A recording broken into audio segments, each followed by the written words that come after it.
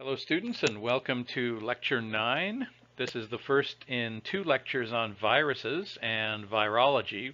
Virology is a subdiscipline of microbiology, and there are people who spend their whole lives studying just viruses and people who spend their whole lives studying just one virus, for example. We will just get a brief introduction to virology. As I said earlier, this course is a survey course, so we're basically, it's as if you were studying an introductory course in European history, and we only end up spending 1 week dealing with the history of each country in Europe. That would seem very superficial, but that's what introductory courses are. So, virology is a little bit different than the other types of microbiology because, as we said earlier, viruses are not actually living things.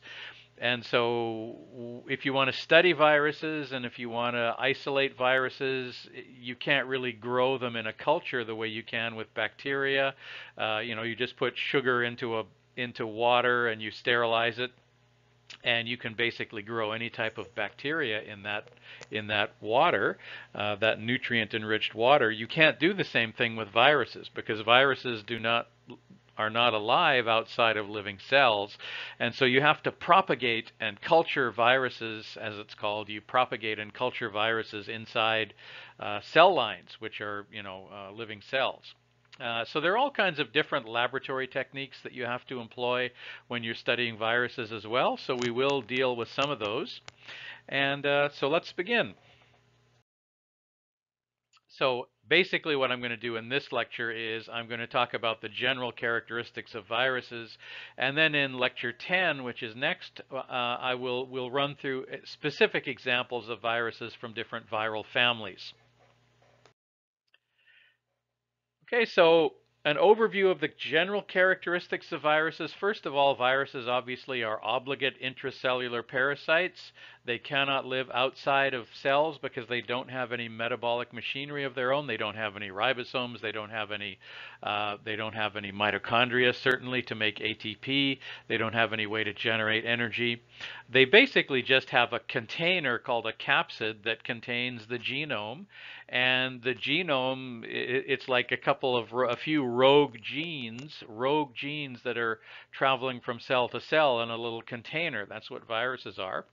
um, Now, viruses are classified according to different criteria, and one of them is the shape of their capsid. So remember, the capsid is the case, the little container that contains the viral genome. And then that container may be what's called naked versus enveloped. Now, naked means the capsid is made of protein. Capsid is made of protein, and if it has no further coating outside of the protein, you say that's a naked virus. If it has a phospholipid bilayer outside of the capsid, you say that it's an enveloped virus. Right? So we classify, there are 3 basic capsid shapes. That's one way to classify the viruses. And then you further classify them according to whether the capsid does not have a phospholipid bilayer outside of it. And then finally, there's a classification system called the Baltimore system of classification, which classifies the viruses according to what type of genome they have. Now, almost all of the organisms on Earth have a double-stranded DNA genome, and so they're all the same. Viruses are the only things that are different from that. And so some viruses have a double-stranded DNA genome, but some of them have a single-stranded genome, some of them have a double-stranded RNA genome, and some of them have a single-stranded RNA genome. And some of them have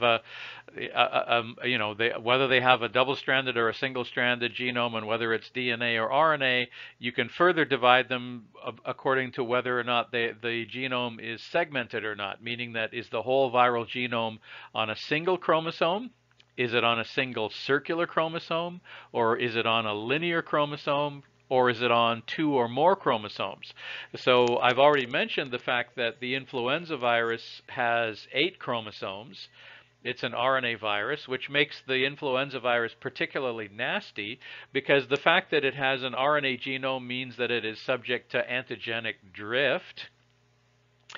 And, antigenic drift is the tendency of RNA genomes to accumulate mutations faster than DNA genomes. If you accumulate mutations faster, that means that the proteins on your surface, or the proteins that make up your capsid, will be changing constantly, and therefore staying one step ahead of the immune system. It's a way of immune system evasion, genetic drift. And then if you have an RNA virus, so all RNA viruses are capable of genetic drift.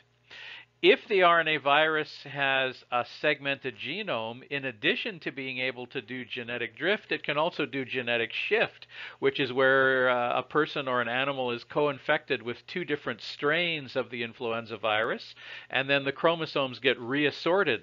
So you have simple Mendelian chromosome rearrangement, or reassortment rather, which is what happens in humans and all kinds of other animals, in order to get completely different variations.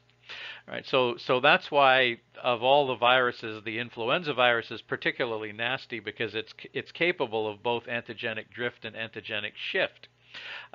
Anyway, we'll talk about that later, but that is the Baltimore classification system, is a method of classifying viruses not based on their capsid shape and not based on whether they're naked or enveloped, but based on what their genome is made out of.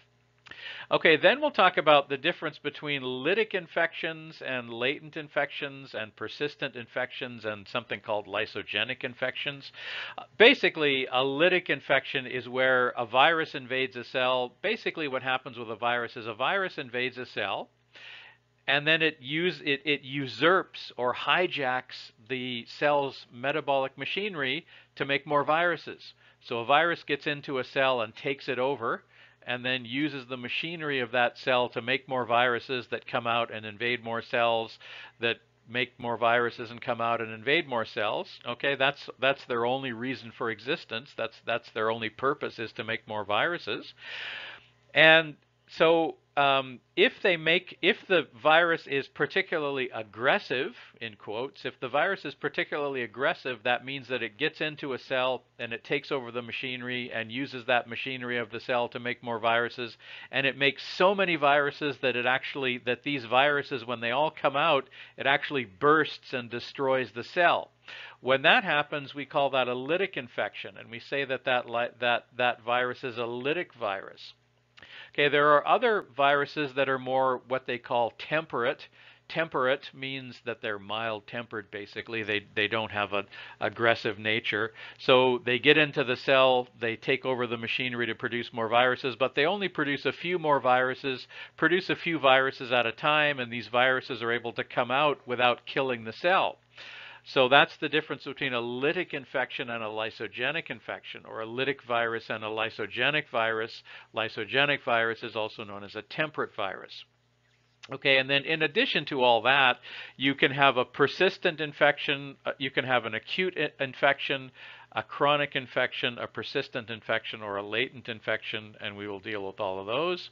Then when we've discussed all of those things, we'll have a very brief introduction to some of the unique lab techniques that you use to maintain and culture and grow viruses, given the fact that they can't exist outside of living cells. So we have to give them some living cells to grow inside, to live inside. And then finally, we'll discuss how vaccines work. Okay, so vaccines are the only defense that we have against viruses. And we haven't even been able to make successful vaccines against all of the viruses, and I'll explain why. So for bacteria, we can usually kill bacteria using antibiotics. From the homework assignments, you now know that the bacteria are catching up to us with antibiotic resistance genes, which they pass around to each other during conjugation and other forms of genetic exchange. So the day may come, and it may come sooner than we think, the day may come when antibiotics don't work anymore. But generally, for now, we can kill bacteria with antibiotics. Those are special drugs that kill the bacteria without harming the human that the bacteria is infecting. Okay, protozoa, they're a little bit more difficult to kill. Fungi are, again, more difficult to kill. And but once you get to viruses, there are some therapeutic drugs like AZT and so on that kind of slow down or interfere in the replication of viruses. But honestly, none of those methods are as effective as a vaccine that prepares your immune system to destroy the virus before it can actually infect your cells. And that's what a vaccine does. Basically, in a sentence, what you do is you take a virus and you kill it.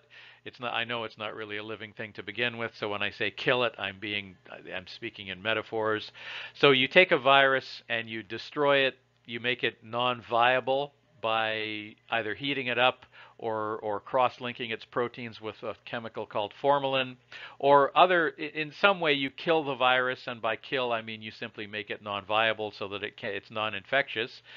And then you inject that virus into a person, and that person's immune system will prepare a response for that virus for the next time you see it, and presumably the next time your immune system and your body sees the virus, it will be live. It'll be infectious. And so but your immune system will be prepared for it, and it will destroy those viruses before they have a chance to get into your cells. That's how a vaccine works, and a vaccine is our only defense. It's our only effective defense against viruses. As I said, there are some drugs that lessen the severity of viral infections, but to be honest, most of them are not really worth that much. They're nowhere near as useful as a vaccine. All right, so as we said, viruses are obligate intracellular parasites. They cannot live outside of living cells. They don't have any of their own metabolic machinery. A virus is a group of rogue genes, a few genes that are contained inside a compartment called a capsid. Right? They enter the cell and they usurp the cell's machinery, metabolic machinery. They hijack the cell's metabolic machinery, and they use that machinery. They take over the machinery for the sole purpose of making more viruses. And those viruses come out. If a lot of them come out at once, it may burst the cell and kill it. That would be a lytic virus. If they come out more slowly, the cell is able to survive, and that would be a lysogenic virus. Right. Right. So the new capsids, which are made of proteins, by the way, and new viral genomes are made inside the host cells, host cells. And then the genome is packaged into the capsid, and then they exit and they infect new cells and make more viruses, and so on and so on. So this is how they work. A virus infects a cell. The viral genome uncoats, it comes out of the capsid, and then it takes over the cell's machinery, uses it to make more viruses, which then go out and infect more cells, and so on. Okay, so once again, the capsid is the small compartment that contains the viral genome. It is made of protein. It's usually a multi-subunit capsid. It's made of multiple parts. The individual units, the individual monomers that make up the capsid are referred to as capsomeres, capsomer proteins. A capsid is usually made of identical protein units called capsomeres, so the parts are all the same basically. If you make those proteins, the capsomer proteins, and you put them together, they will spontaneously and automatically assemble into a virus capsid. Okay, so as I said, a naked virus is where the viral genome is contained within the protein capsid, but there is not a phospholipid bilayer outside of it. An envelope virus is where you have the capsid surrounded by a phospholipid bilayer. And where did the virus get that phospholipid bilayer? It got it from the cell that it was created inside. So inside the cell, in the cytoplasm of the cell, we have ribosomes that are translating the viral genes into protein. Those proteins will spontaneously assemble into a capsid. The viral genome will go inside or as the capsid is assembling, the viral genome will just be taken inside as well. And then when the virus leaves the cell, it basically tears a piece of the plasma membrane from the cell away with it, and uses it. It wraps itself in the cell, a piece of the cell's plasma membrane, and leaves. And so for all intents and purposes, it gets out and it looks like another cell because it's wearing the clothes of the cell. So it looks like a cell. Okay, now a special name, virion, is a virus particle outside the cell. So technically, we only call a virus when it's inside the cell. If you have the virus particle outside of the cell, it's referred to as a virion. All right, now how do we classify the viruses? This is based mostly on a system that was devised by a guy named David Baltimore, so it's called the Baltimore Classification System. David Baltimore is a professor of virology at the California Institute of Technology. I highly recommend the California Institute of Technology as one of the best technical institutes, technical training facilities, and research facilities in the world. I really like Caltech. And he's there. So any of you that are ever fortunate enough to be in a position to go to California Institute of Technology, commonly known as Caltech, I strongly recommend you go there if you ever can. Okay, so David Baltimore invented the Baltimore classification system for classifying viruses. Okay, so they are based mainly on the genome, which we'll discuss in short order. But first of all, the viruses can be classified according to their capsid shape. There are three capsid shapes. Helical, I'll show you what that looks like later. Icosahedral, which is basically a golf ball shape like the Science World, which is down the street from Columbia College. It looks like a golf ball.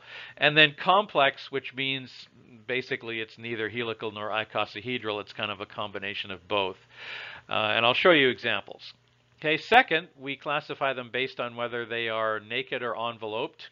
That means you just have a capsid versus you have a capsid that's surrounded with a phospholipid bilayer. And then thirdly, the main way to classify them is based on their genome.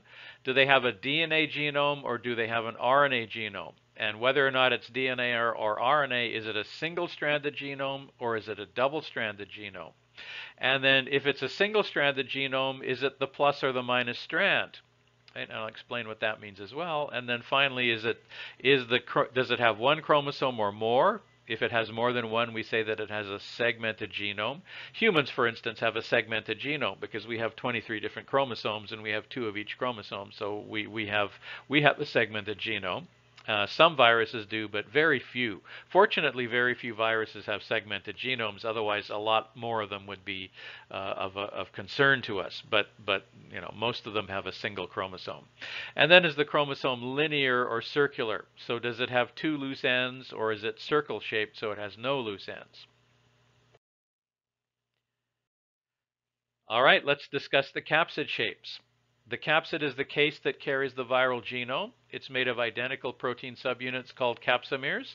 They assemble spontaneously. The genome has already gone inside during the assembly, and we have 3 shapes: helical, icosahedral, and complex. Okay, so here, this is an icosahedral capsid. This is called adenovirus, which is a very small virus. And this is Ebola virus, which has a helical virus. And then if you have a a combination of a helix and a polyhedron, it's a complex shape. Sometimes you have a helical shape with a twist in it. Technically, the Ebola virus is a complex capsid. This is rabies virus up here. It's one of the we'll talk about it later, but it's classified as having a complex capsid because it's kind of they call it bullet shaped because it's flat on the bottom, it's cylindrical in the middle, and then it's rounded at the top. So they say that it's complex or bullet shaped, right? So it just means that it's neither helical nor polyhedral, icosahedral. This is bacteriophage M13, which is a helical virus. So it's just the viral genome is wrapped up with this into a helix, so that it looks like a tube, right? So this is a prion. That's something else entirely. Don't worry. This is tobacco mosaic virus. Tobacco mosaic virus only infects the tobacco plant. So we don't worry about it too much unless we're farmers that are trying to grow tobacco. And if you're a farmer trying to grow tobacco, shame on you because you're in an evil profession. It causes people lung cancer and death and misery. Try and grow something else instead of tobacco if you can. All right, so those are icosahedral, helical, and complex. By the way, you can see the general scale of viruses. If I haven't mentioned this before, viruses are very, very small. They're on the nanometer scale sometimes. So if a cell is typically 10 microns, viruses are 100 nanometers, you know, things in that range, 90 nanometers, 100 nanometers. You can see here this rhinovirus, which causes colds, is 30 nanometers in diameter. So they are very small. On the upper right-hand side of this screen, we have a red blood cell, so you can see how big they are by comparison. Okay, so in a helical virus, the capsomeres spontaneously wrap themselves around the viral genome, forming a helix like this.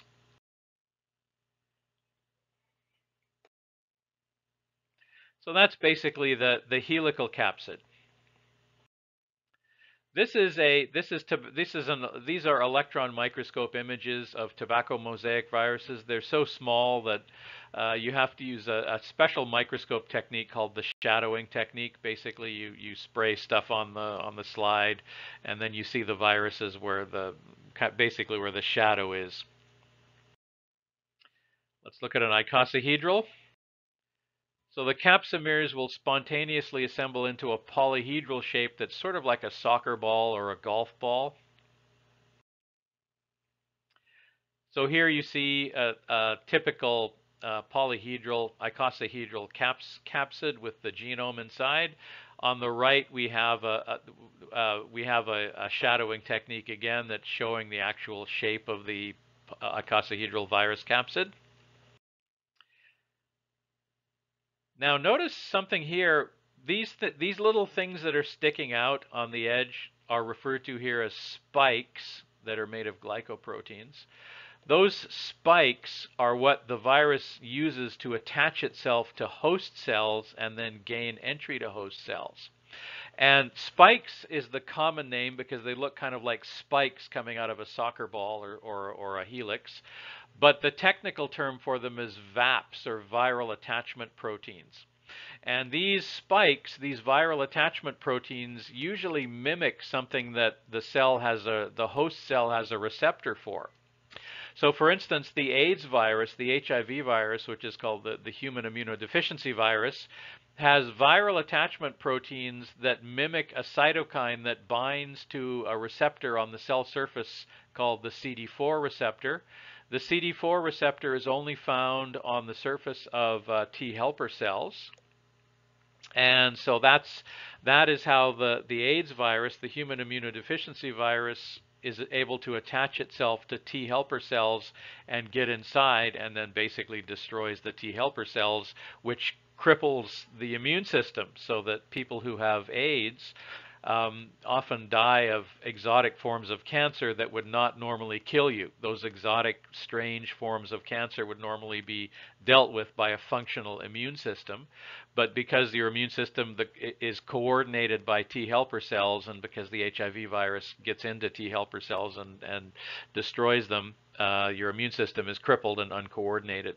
But anyway, most viruses have some types of viral attachment proteins on their surface that allows them to gain access to specific types of cells that have receptors that will bind to those viral attachment proteins. Okay, a complex capsid is a combination of other shapes. Bullet-shaped is one type that you have, or an icosahedron combined with a helix, for example. Right. So this is interesting. This particular virus is called a bacteriophage. A bacteriophage is a virus that only attacks bacteria. And so yes, there are some viruses that only attack humans. There's some viruses that attack only birds. There's some viruses that attack only bacteria, for instance. And a little interesting side note is that people are experimenting with bacteriophages as a method of killing bacteria as an alternative to antibiotics. So that's kind of an interesting subject we'll discuss later. All right, here's another complex viral capsid. This is variola virus.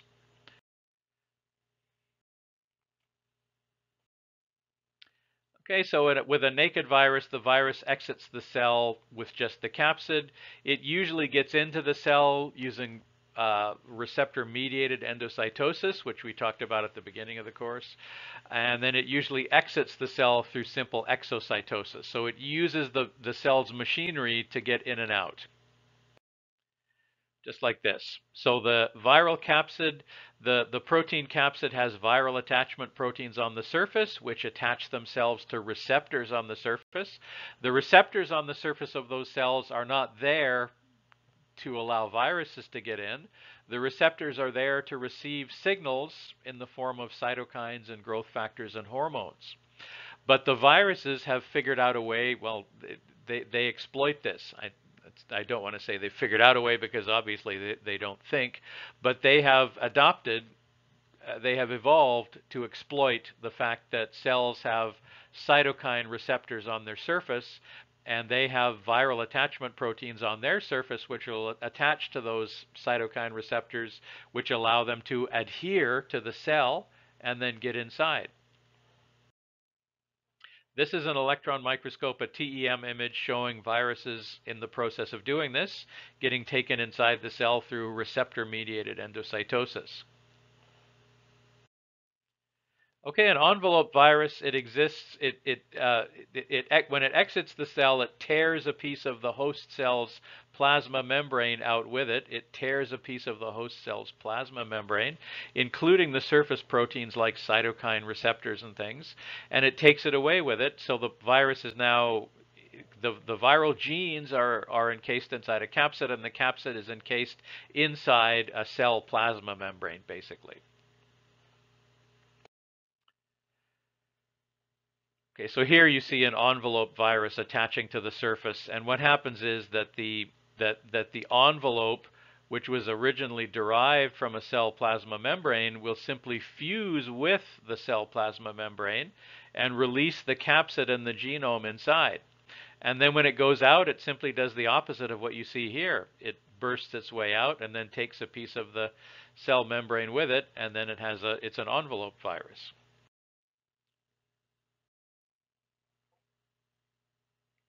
Okay, so all three of the capsid types can be either naked or enveloped. I didn't want to give the impression that only polyhedral viruses have envelopes and helical viruses don't. No, that's not true. Any of the capsid shapes can be either enveloped or naked. Okay, the viral attachment proteins, which are commonly called spikes, are used for the virus to attach itself to the host cells and then gain entry. And so these viral attachment proteins are usually attaching themselves to receptors that are on the surface of cells, and those receptors are there to receive cytokine and peptide signals from other cells, and so they're exploiting the presence of these receptors on the surface in order to get inside. So what happens is that the viral attachment protein basically mimics the ligand for the cytokine receptors, and then the cell gets taken in through receptor-mediated endocytosis.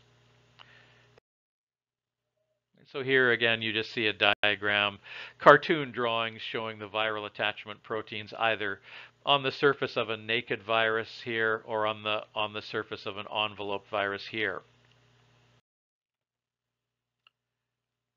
Okay, so viruses have capsids that are either helical, icosahedral, or complex in shape. They can be either naked or enveloped.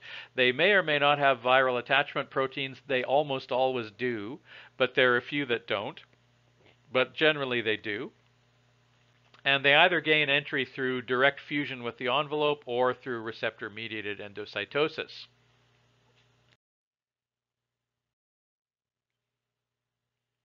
All right, so you know that in higher animals, in fact, every animal on Earth has a double-stranded DNA genome and either usually linear chromosomes. Bacteria have circular chromosomes, but they're made of double-stranded DNA. That's fine.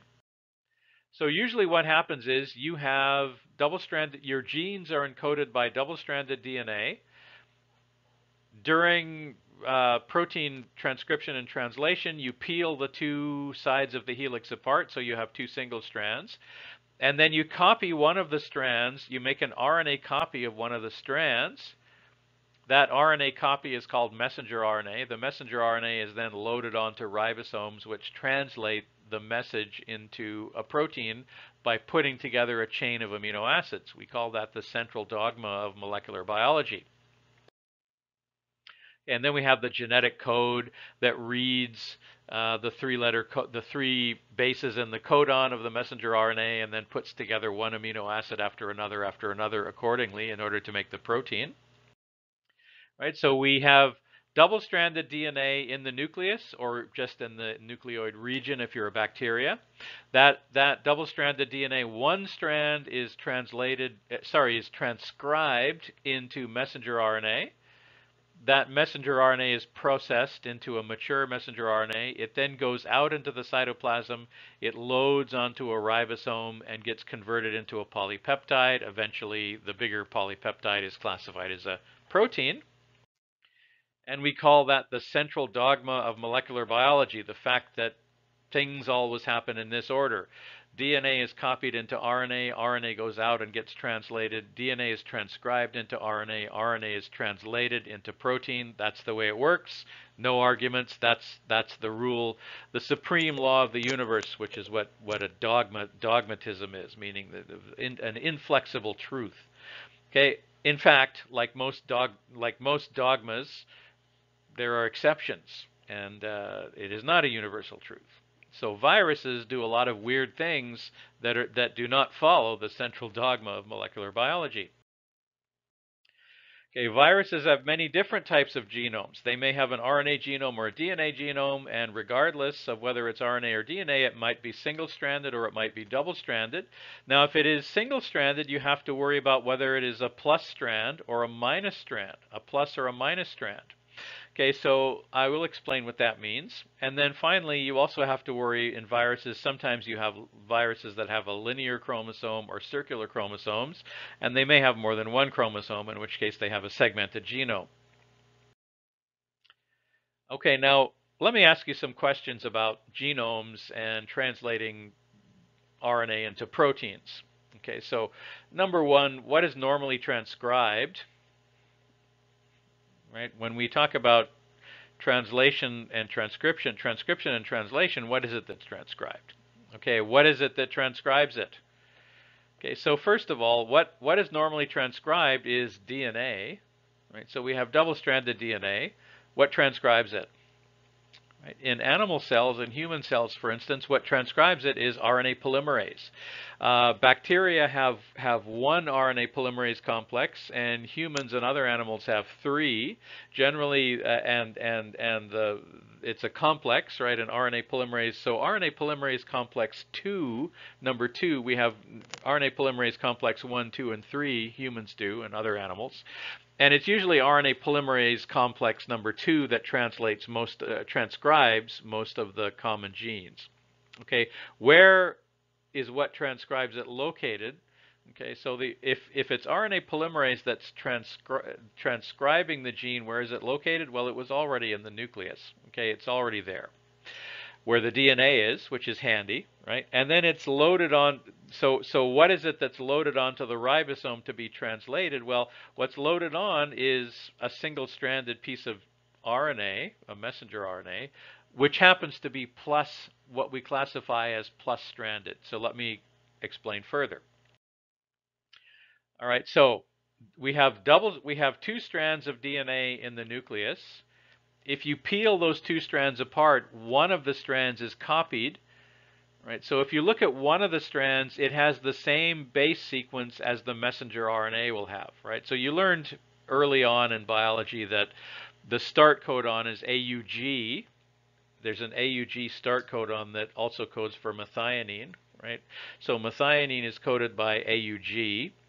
If you look so the messenger RNA will have an AUG on it. If you look in the nucleus, there will be, at the beginning of the gene in the nucleus, you'll see that it has ATG as the start, right? But that's not what's copied, because if you copied the ATG, you would end up with TAC, wouldn't you? Or if it was RNA polymerase that you were copying, you'd end up with UAC. right? And that's not a start codon. That doesn't code for methionine.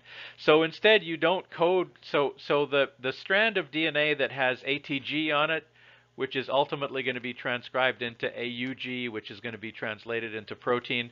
The DNA strand that has the ATG on it that matches the AUG in the messenger RNA, that is not the strand that's copied.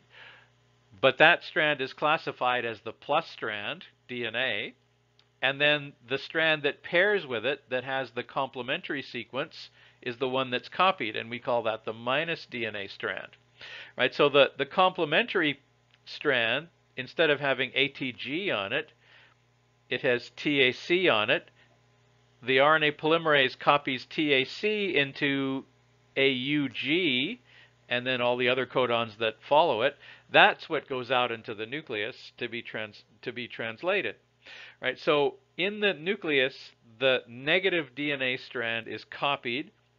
We end up then with a plus strand RNA, messenger RNA, and that is all done by RNA polymerase. RNA polymerase is what is known as a DNA dependent, a DNA dependent RNA polymerase, because it uses a DNA template to make an RNA copy.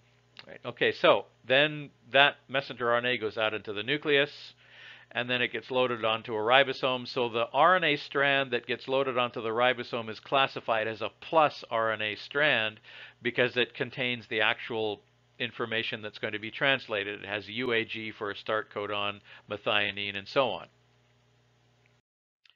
Okay, there are things that viruses do that are the opposite of that. There's some viruses that have a plus strand RNA genome. Those are easy because those you can load directly onto a ribosome to make more viral proteins. But what do you do when you want to make more copies of the viral genome? Right? You need plus strand RNA genome. We don't have anything that copies a plus RNA strand. Humans and other animals don't have any enzymes. You know, I just said that RNA polymerase makes an RNA copy from a DNA template, but we don't have any enzymes that make an RNA copy from an RNA template. So generally, if viruses want to do that, if they have to copy a plus RNA strand and make more copies of a plus RNA strand, they have to bring their own enzymes with them. And if they don't bring their own enzymes with them, at least they bring the gene for the enzyme. So one of the enzymes that does that is an enzyme called reverse transcriptase, which we're going to talk about later. Reverse transcriptase takes an RNA genome and transcribes it into a piece of DNA. So if you say that RNA polymerase, which is the normal enzyme we have, and it exists in the nucleus. RNA polymerase is a DNA-dependent RNA polymerase. That means that it makes an RNA copy from a DNA template. Reverse transcriptase does the reverse of that. It makes a DNA copy of an RNA template. And that DNA copy then goes into the nucleus. It integrates or inserts itself into the nucleus, and then the RNA polymerase that's already in the nucleus will start making RNA copies of the DNA, which then get packaged into more viruses. So that's how reverse transcriptase enzyme fits into that. Okay, there's some viruses that have an RNA strand, so obviously you cannot load those directly onto the ribosome because the ribosome only takes you need a plus strand RNA. Right, so obviously for viruses that have a minus RNA genome, you have to somehow make a plus strand copy, or you make a DNA copy of the RNA, and then the DNA copy is copied back into RNA by the host cell's RNA polymerase. Right? If you have a double-stranded RNA genome, you're basically in the same problem as the top two that we already discussed. And if you have a DNA genome, that's okay. That has a lot less problems associated with making copies of it.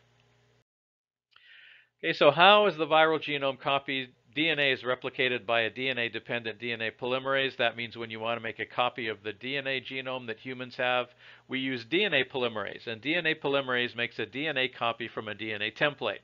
If we want to convert the genes in the DNA into proteins, then we use a DNA-dependent RNA polymerase. A DNA-dependent RNA polymerase. Right? And so what we do there is you make an RNA copy from a DNA template. But we do not have any enzymes that make a DNA copy from an RNA template. If viruses want to do that, they have to bring the enzyme themselves, or they have to bring the gene for that enzyme. All right, so here's some interesting things to remember. A virus that has a plus-stranded RNA genome, as soon as it enters the cell, it can load itself directly onto a ribosome and start making its own proteins. Right? But so that part is easy. The first part is easy, to make your own viral proteins inside a cell. That starts happening right away. But then how is the genome copied? Usually those types of viruses have to bring their own enzyme, a reverse transcriptase or something like that, with them. Okay, what about a minus strand RNA? Well, the minus strand RNA has to be copied into a plus strand RNA somehow and then loaded onto a ribosome to make viral proteins. Right?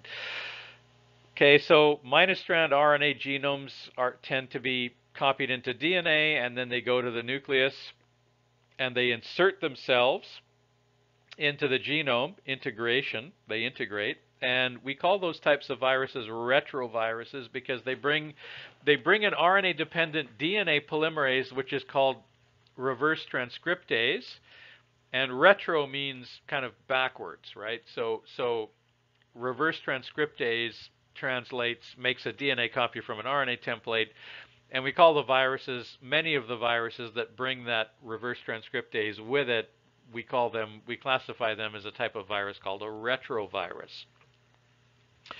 Okay, then now some viruses have DNA genomes.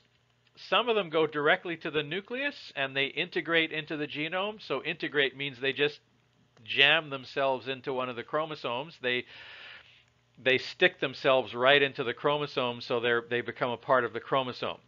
And this may shock you, but the people who study the human genome believe that nearly 50%, 40 something percent of the human genome is the remnants of old viruses that have inserted themselves into the genome.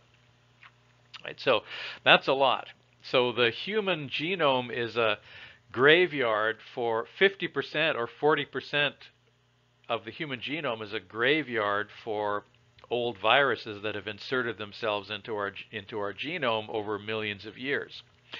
But anyway, there are some viruses that don't actually insert themselves into the chromosome, and they exist as a little tiny separate chromosome, which is called an episome. Right? So you need to know the word episome. It's critical for virology. The word epi, of course, means above or beyond. Right? So an episome is like a chromosome, but it's above or separate from a chromosome. So the virus can be either stay in the genome and be replicated by DNA polymerase and RNA polymerases that are in the human genome, or they can stay out. Some of them stay, depending on the virus, some of them stay out in the cytoplasm and they get replicated there.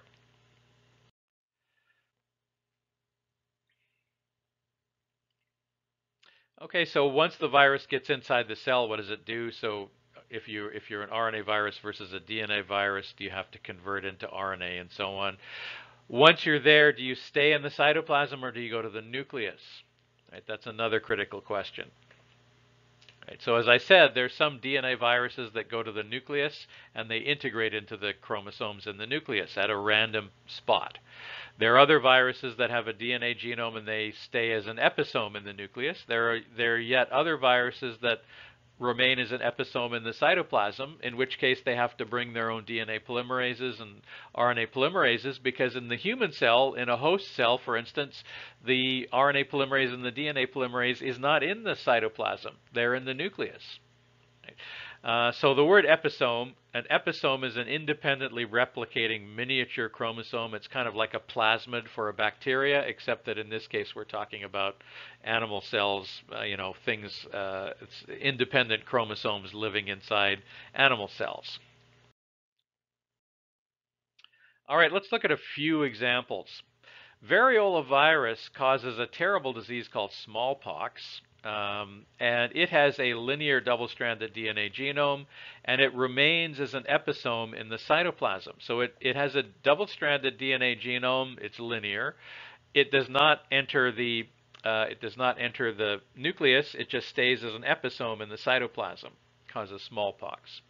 Okay, HPV-16 causes cervical cancer in women and genital warts. It's a sexually transmitted disease.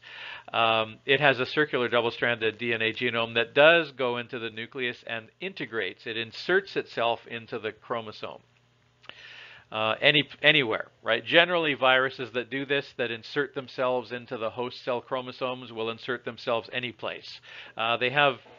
They tend to insert themselves in certain places more than others, but not a lot, not that often to be predictable. They generally insert themselves at semi-random places in the genome. Okay. HHV1 stands for human herpes virus 1. It causes herpes, which is another sexually transmitted disease.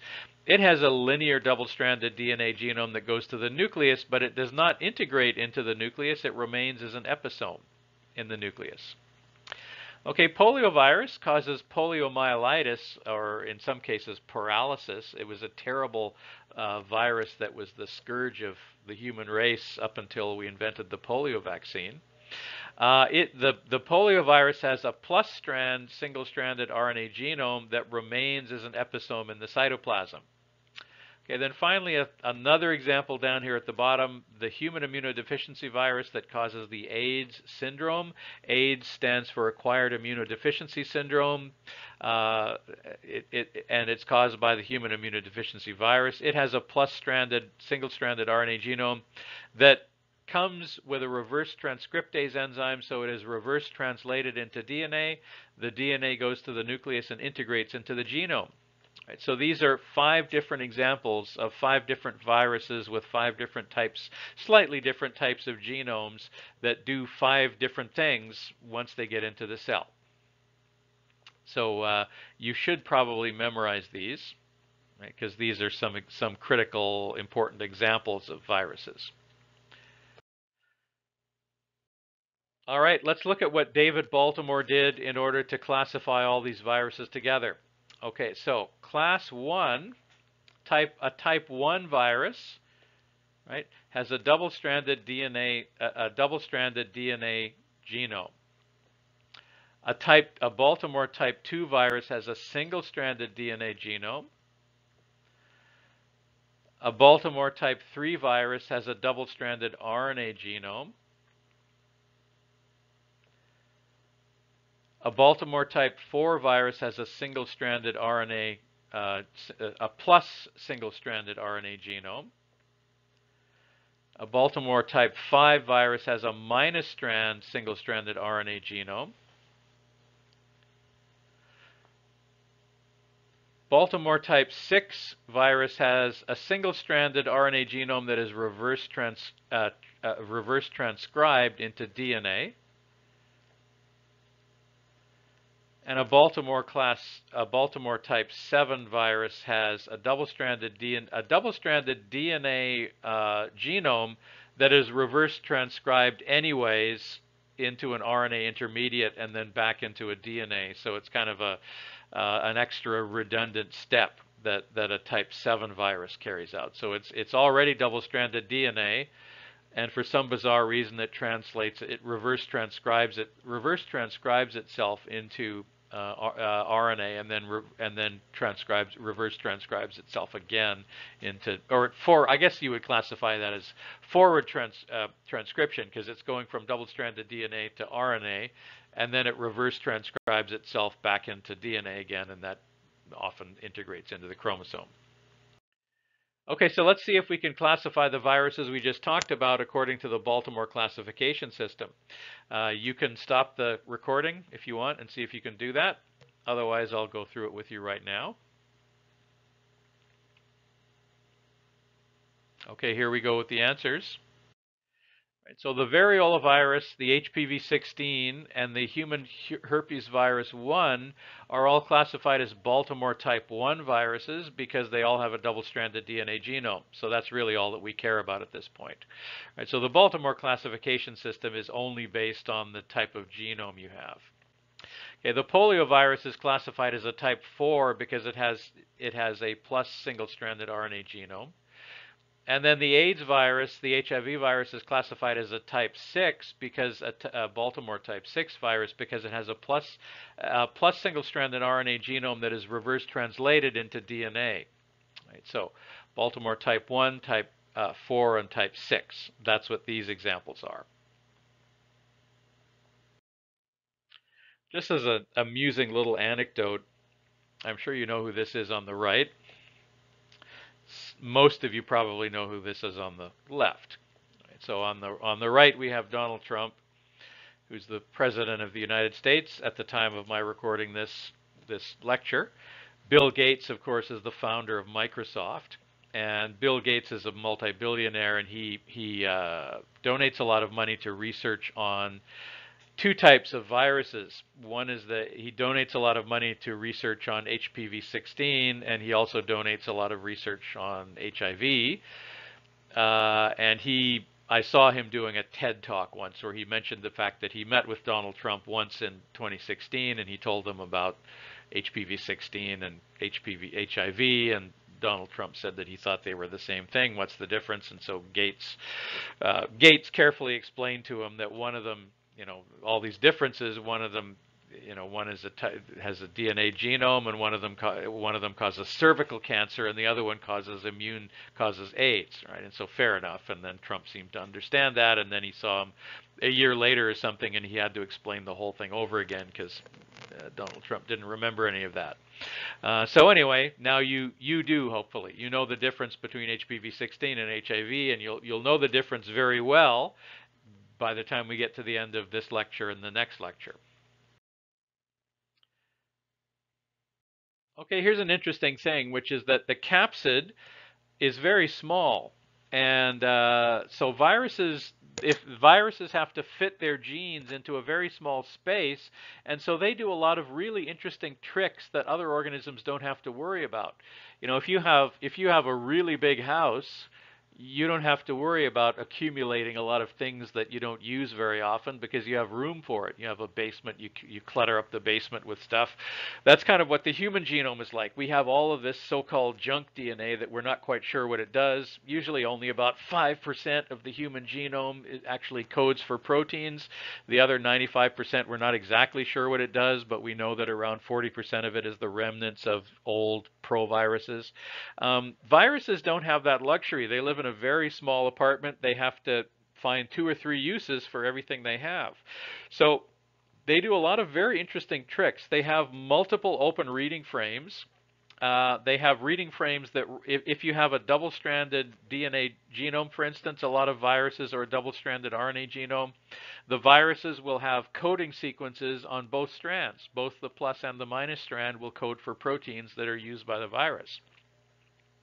Another interesting thing that many viruses have is their genes have very strong promoters, and their genes have very strong enhancers, right? So those of you, if you remember your biology 110, you remember that a gene has a thing at the front part of the gene. On the 5' end of a gene, you have the promoter, and there are weak promoters and strong promoters. A weak promoter is not transcribed very often. A strong promoter is transcribed all the time. And there are other pieces of DNA, other DNA sequences that either come before or after the gene that will actually assist the promoter in starting transcription from that gene. And so those are called enhancers. Right? So viruses tend to have very strong promoters with very strong enhancers. Now, I mentioned the fact that some viruses will integrate into the host cell chromosome, and when they do that, they bring their strong promoters and their strong enhancers with them. And particularly of interest are the strong enhancers, because what that happens is the strong enhancers will kind of mess up the expression pattern or the translation pattern of any genes, host cell genes that are located nearby. Right, so you might, if one of these viruses inserts itself next to a gene that's not transcribed very often, that virus will probably cause that gene to be transcribed all the time. And that may cause a problem. It may or may not cause a problem. And so one problem that it could cause is cancer, for instance, because cancer is caused by, generally speaking, you know this, that most of the cells in the adult human body are not dividing. Cells do not divide unless they're told to divide. Your cells are dividing a lot when you're developing in the womb, when we're all developing in the womb. Then after we're born, most of our cells are not dividing. There are only a few cells that are dividing. Generally, the cells in your hair follicles are dividing. The cells in your skin are dividing. The cells that line your gut are dividing, and the bone marrow cells are dividing, but most of the other cells are not because they haven't been told to divide. Other cells will send messages and tell you to divide, and then you're not supposed to divide until you receive the signal to divide. So what happens when you receive the signal is that out of the 23,000 genes in the human genome, there are something like 5,000 or something there, or well, not even that many, probably something like 300 or something like that are involved. Proteins, the genes that code for proteins that control cell division. And so those genes that control cell division are usually turned off because you don't want the cell to divide unless it's told to divide. If one of these viruses integrates near one of those cell control genes, it will turn it on, and then the cell could conceivably divide and keep on dividing uncontrollably, and that's when you have cancer. Right, so you have cancer when when the genes that control cell division are turned on when they're not supposed to be turned on, and they were not turned on in response to any signal. They were turned on because something happened to them. They got mutated or because a virus integrated nearby or something like that. So viruses are important for that reason as well. But what I started out talking about here was the fact that they also do a lot of interesting tricks with their genome. They have open reading frames in both directions. They generally do not have introns, right? So most higher organisms have introns. Viruses don't because they don't have room for those. And they have strong promoters attached to most of their genes, which can be a problem sometimes for us. Okay, so some of these tricks, they have no introns. They have multiple overlapping reading frames. Now, what that means is that if you start from the first ATG, if you start from the first ATG in the genome, you make one protein. If you cover up the first two bases in the codon and then you start again from the next ATG you run into another open reading frame. And both of those open reading frames are used. So that's the analogy I like to use is it's sort of like if you have a novel. Right? Imagine you're reading a novel and there's a story that makes sense, and then you go to the first page of the novel and you cover up the first two letters of the first word, and then you start reading, and it gives you a completely different novel that has a different story. That sounds incredible, but that's kind of what many of the genes do in a virus, where you have multiple overlapping reading frames. So you have genes coding sequences in 2 or 3 different reading frames within the same sequence of DNA. And all of that is necessary to save space because they don't have much space inside the viral capsid. Okay, so we mentioned the fact that viral genomes are replicated in the host cells. DNA sustains random mutations over time because the DNA is not copied perfectly. Once in a while you make an error when you're copying the DNA with the DNA polymerases. But there are DNA enzymes, there are enzymes that proofread the DNA and correct the errors. Right? So we mentioned the fact that there are no RNA proofreading enzymes, which means that RNA accumulates mutations more quickly, which means that the proteins that are encoded by viruses are constantly changing because they're accumulating changes in their genome so quickly. And that of course is what we call genetic drift, or what we call genetic drift.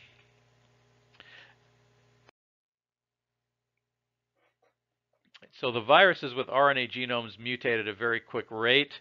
The viral proteins, the capsomeres and the viral attachment proteins change very quickly, and the immune system has a hard time keeping up with them. And that's why there's a new cold every now and then. We mentioned the fact that if you have multiple versions of the same organism that you identify, and it's common practice to identify the multiple versions. If you have multiple versions of a bacteria, for instance, you would probably call them strains, but you can also call them serovars, because serovar, the word var in serovar means variant, and the word sero refers to serology. The word serology refers to the use of antibodies to identify things, or to identify things based on antibodies which are present in the blood serum.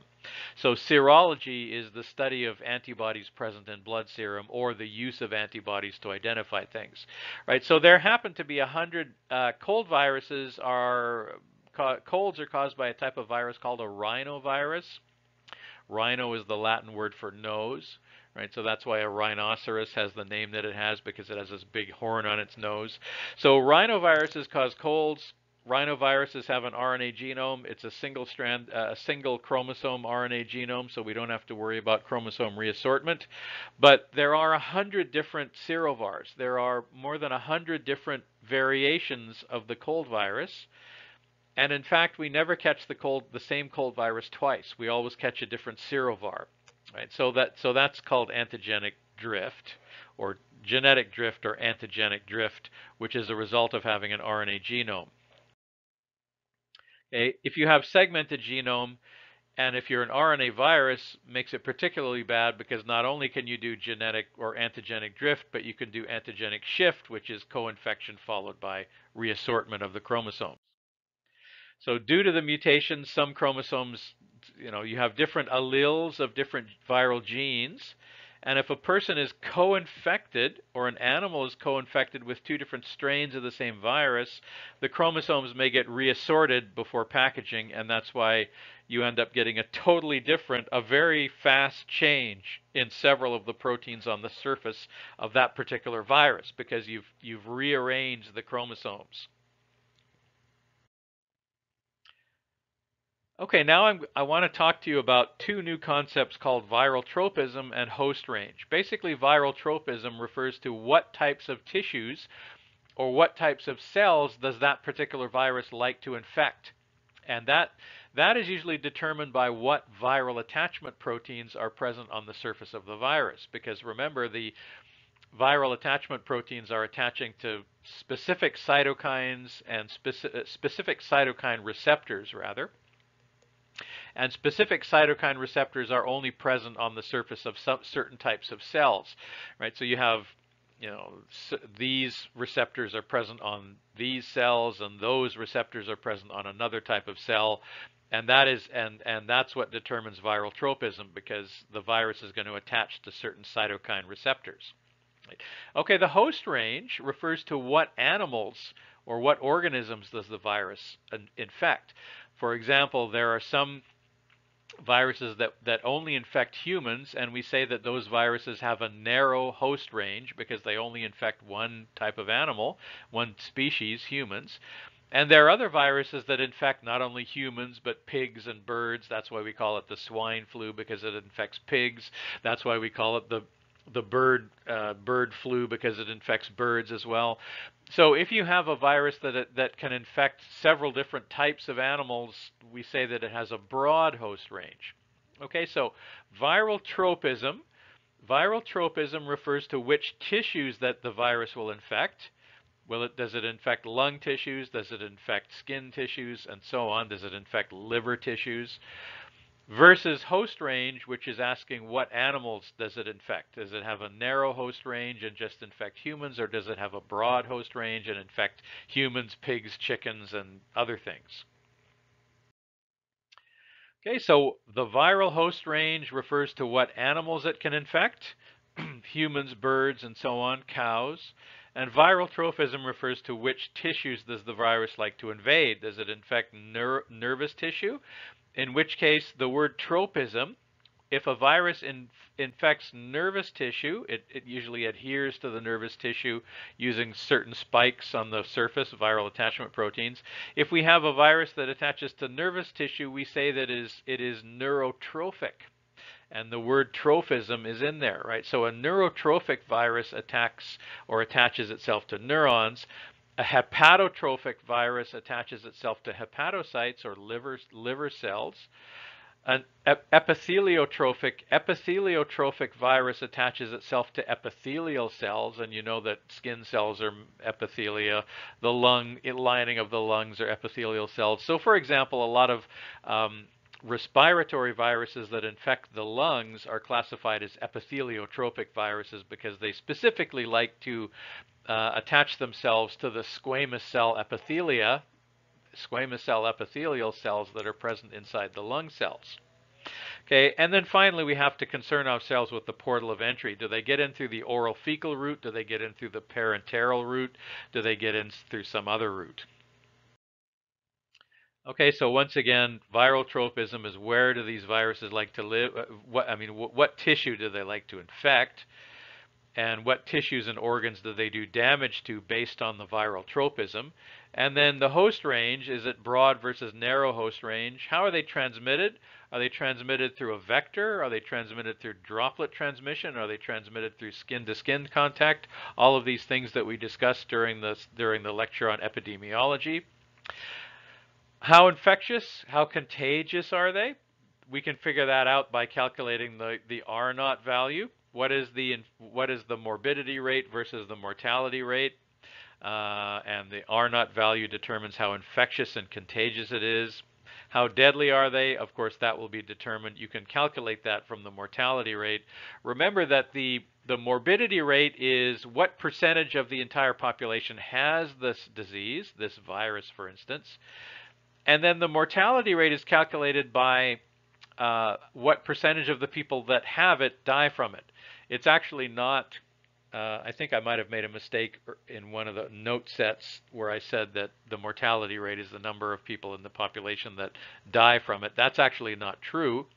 The mortality rate is how many people who have the disease die from it, right? That's what the mortality rate is. Right? So you may have a disease that has a very small morbidity rate. It only infects 0.01% of the population, but has a very high mortality rate, which means that even though it only infects 0.1% of the population, it kills 100% of the people that it infects. Right? That's the opposite of a cold, for instance, that has a very high morbidity rate most of the time. So in the wintertime, you get this like a third of the people in an area catch the same cold, but very few of them will die from it. So that would be an example of a virus that has a very high morbidity rate and a very low mortality rate. Okay, so just a couple of examples of what's going on here. Examples of epitheliotropic cells that infect skin cells. The HPV viruses cause warts and cervical cancer, and the human herpes virus is epitheliotropic because it likes to infect skin cells and causes blisters. But the HHV, the human herpes virus, is a little bit deceptive because it also happens to be neurotropic, so it lives in neurons as well. Now, below that category, we have some other neurotropic viruses that live in nerves. The Lissa viruses cause rabies. They like to live in nerves.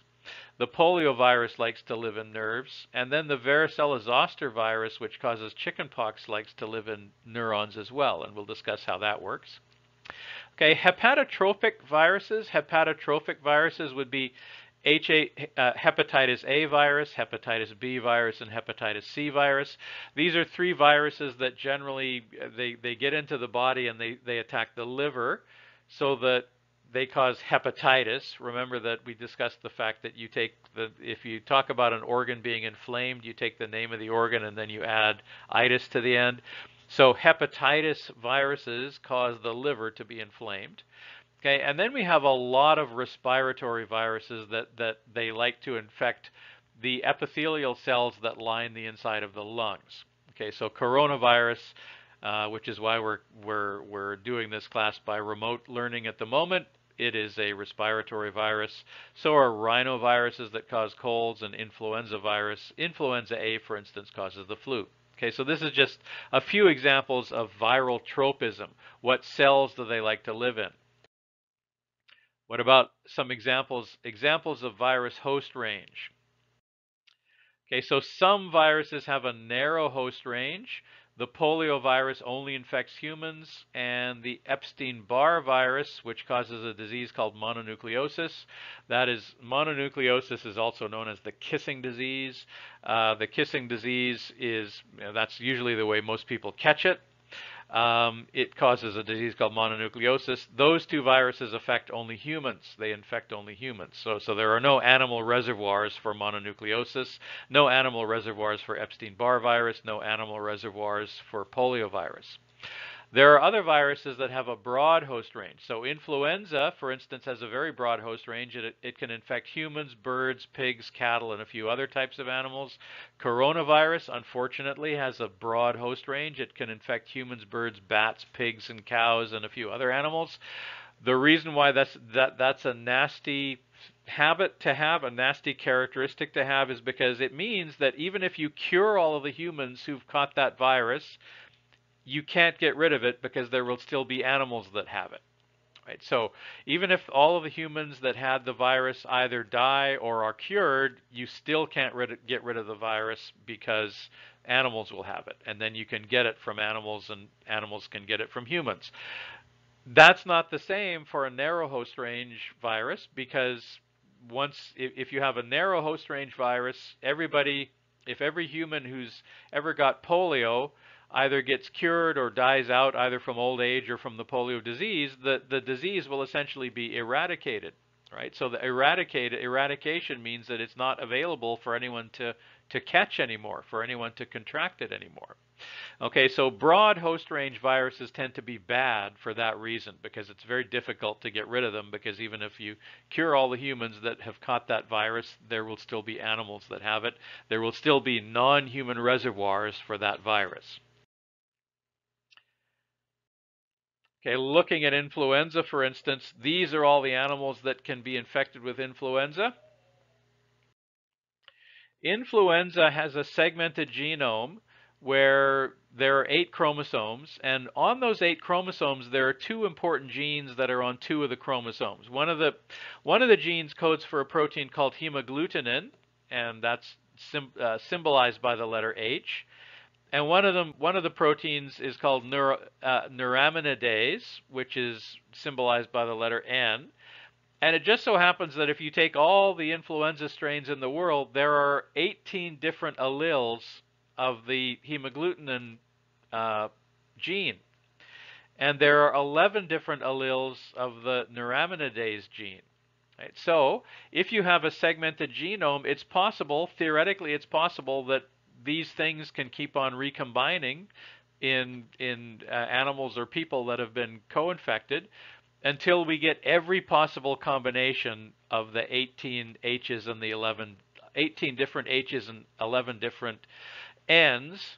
I'm not a mathematician, but there is a formula that you can use to calculate how many combinations that is, and I haven't calculated it, but it's a lot of different combinations. And so we haven't even gone through them yet. Now, there's some people that are working on vaccines for influenza, and their idea is that we should just be able to make all 11 proteins of that correspond to the 11 neuraminidase alleles, and we should be able to make all 18 of the hemagglutinin allele proteins, and we should just be able to inject all of those in people so that we're immune to any possible combination, and then humans will no longer have to suffer from influenza. And so there are people who are working on that right now with limited degrees of success, but that's what they're working on. Okay, so one of the reasons why influenza is particularly nasty is because it can change the proteins on its surface quite quickly through chromosome reassortment, which is called antigenic shift, which we talked about before. Okay, now what about why another reason why influenza is so bad is because one of the ways that we can control it, which we need to start doing in the future, is to if influenza can infect, it has a broad host range and it can infect humans as well as animals, we have to make sure that fewer humans are in contact with the animals that can also catch influenza. Right? So there are 2 ways that people, if you have pig farms and bird farms, chicken farms, turkey farms, and so on, and cow farms, there are not a lot of people who are in contact with all of those animals. Right? And so what they do basically is the farmer then kills those animals and brings the meat to the market, but the actual customers were not in contact with the live animals. On the other hand, there are many places in the world where people go to live markets and they like to inspect the animals when they're alive before they buy them, and we call those wet markets. And that means that lots of different people come in contact with the animals, and then lots of live animals, and then lots of people have the opportunity to catch respiratory viruses from live animals and so on. Right? So if you confine all of these animals to the farm when they're alive, if somebody's going to get sick, it's only going to be the farmer. And as bad as that is, that may be bad, but at least it can be contained that way because it's not going to be suddenly spread among hundreds of people who went through the market. As opposed to live markets where people come around and they like to look at the live chickens before they decide which one to buy. We generally don't have live markets here in Canada, but even if you go to restaurants, you can buy live shellfish. You know, like you're in a seafood restaurant and they have live crabs in an aquarium. They probably shouldn't do that. Someday that's going to be a problem. At the moment, there aren't any viruses that can cross over between crabs and humans, but if they ever do, then having live crabs in the seafood store, in the seafood restaurant is going to be a problem, and they'll have to stop doing that. You won't be able to go to the seafood store and choose your own crab anymore.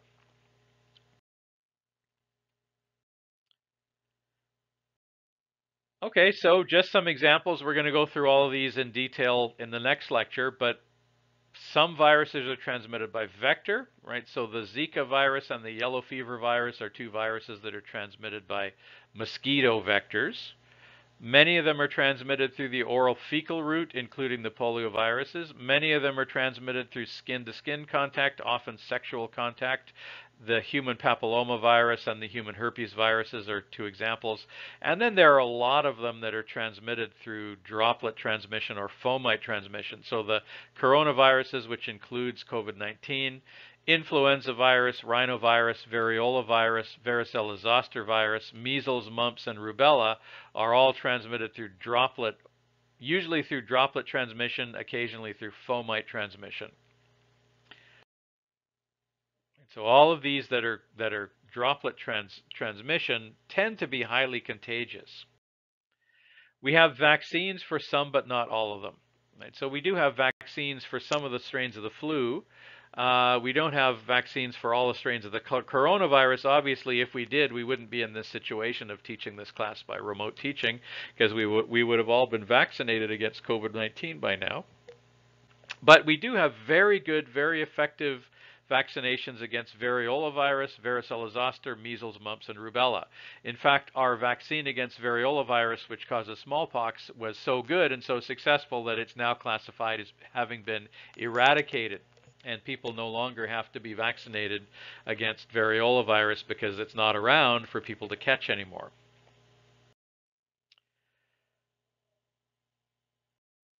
So variola virus is kind of interesting. We're going to talk more about it next time, but it was actually brought by the Europeans to the New World, and many people of the Native Americans, the native groups that were inhabiting North America were killed off by the European settlers that brought variola virus to which they were already immune.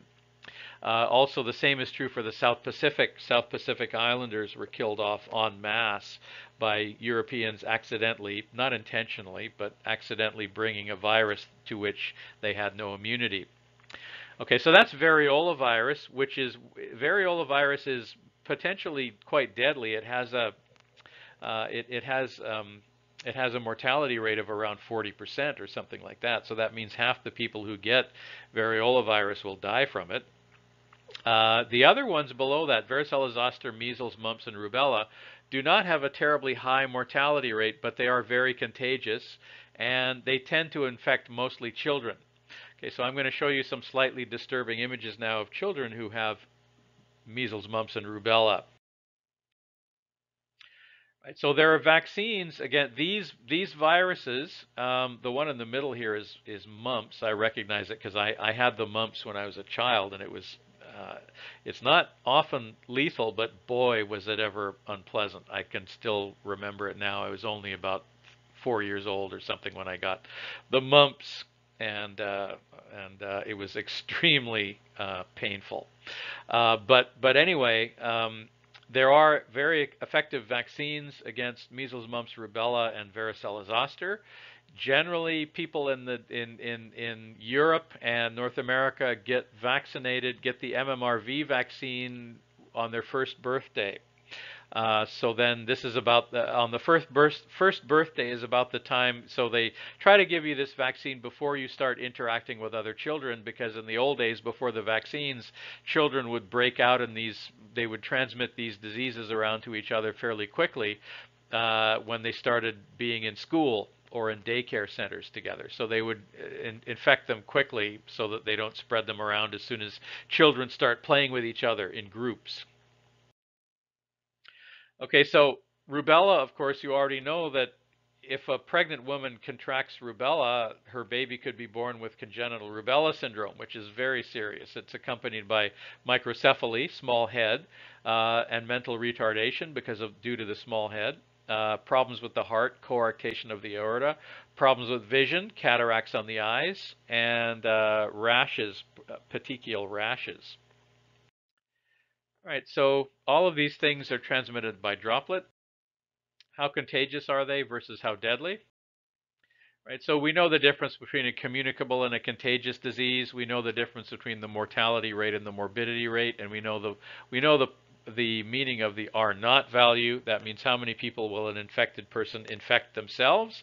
Generally, if the R naught value is less than 1, the disease is self-limiting. It will die out by itself.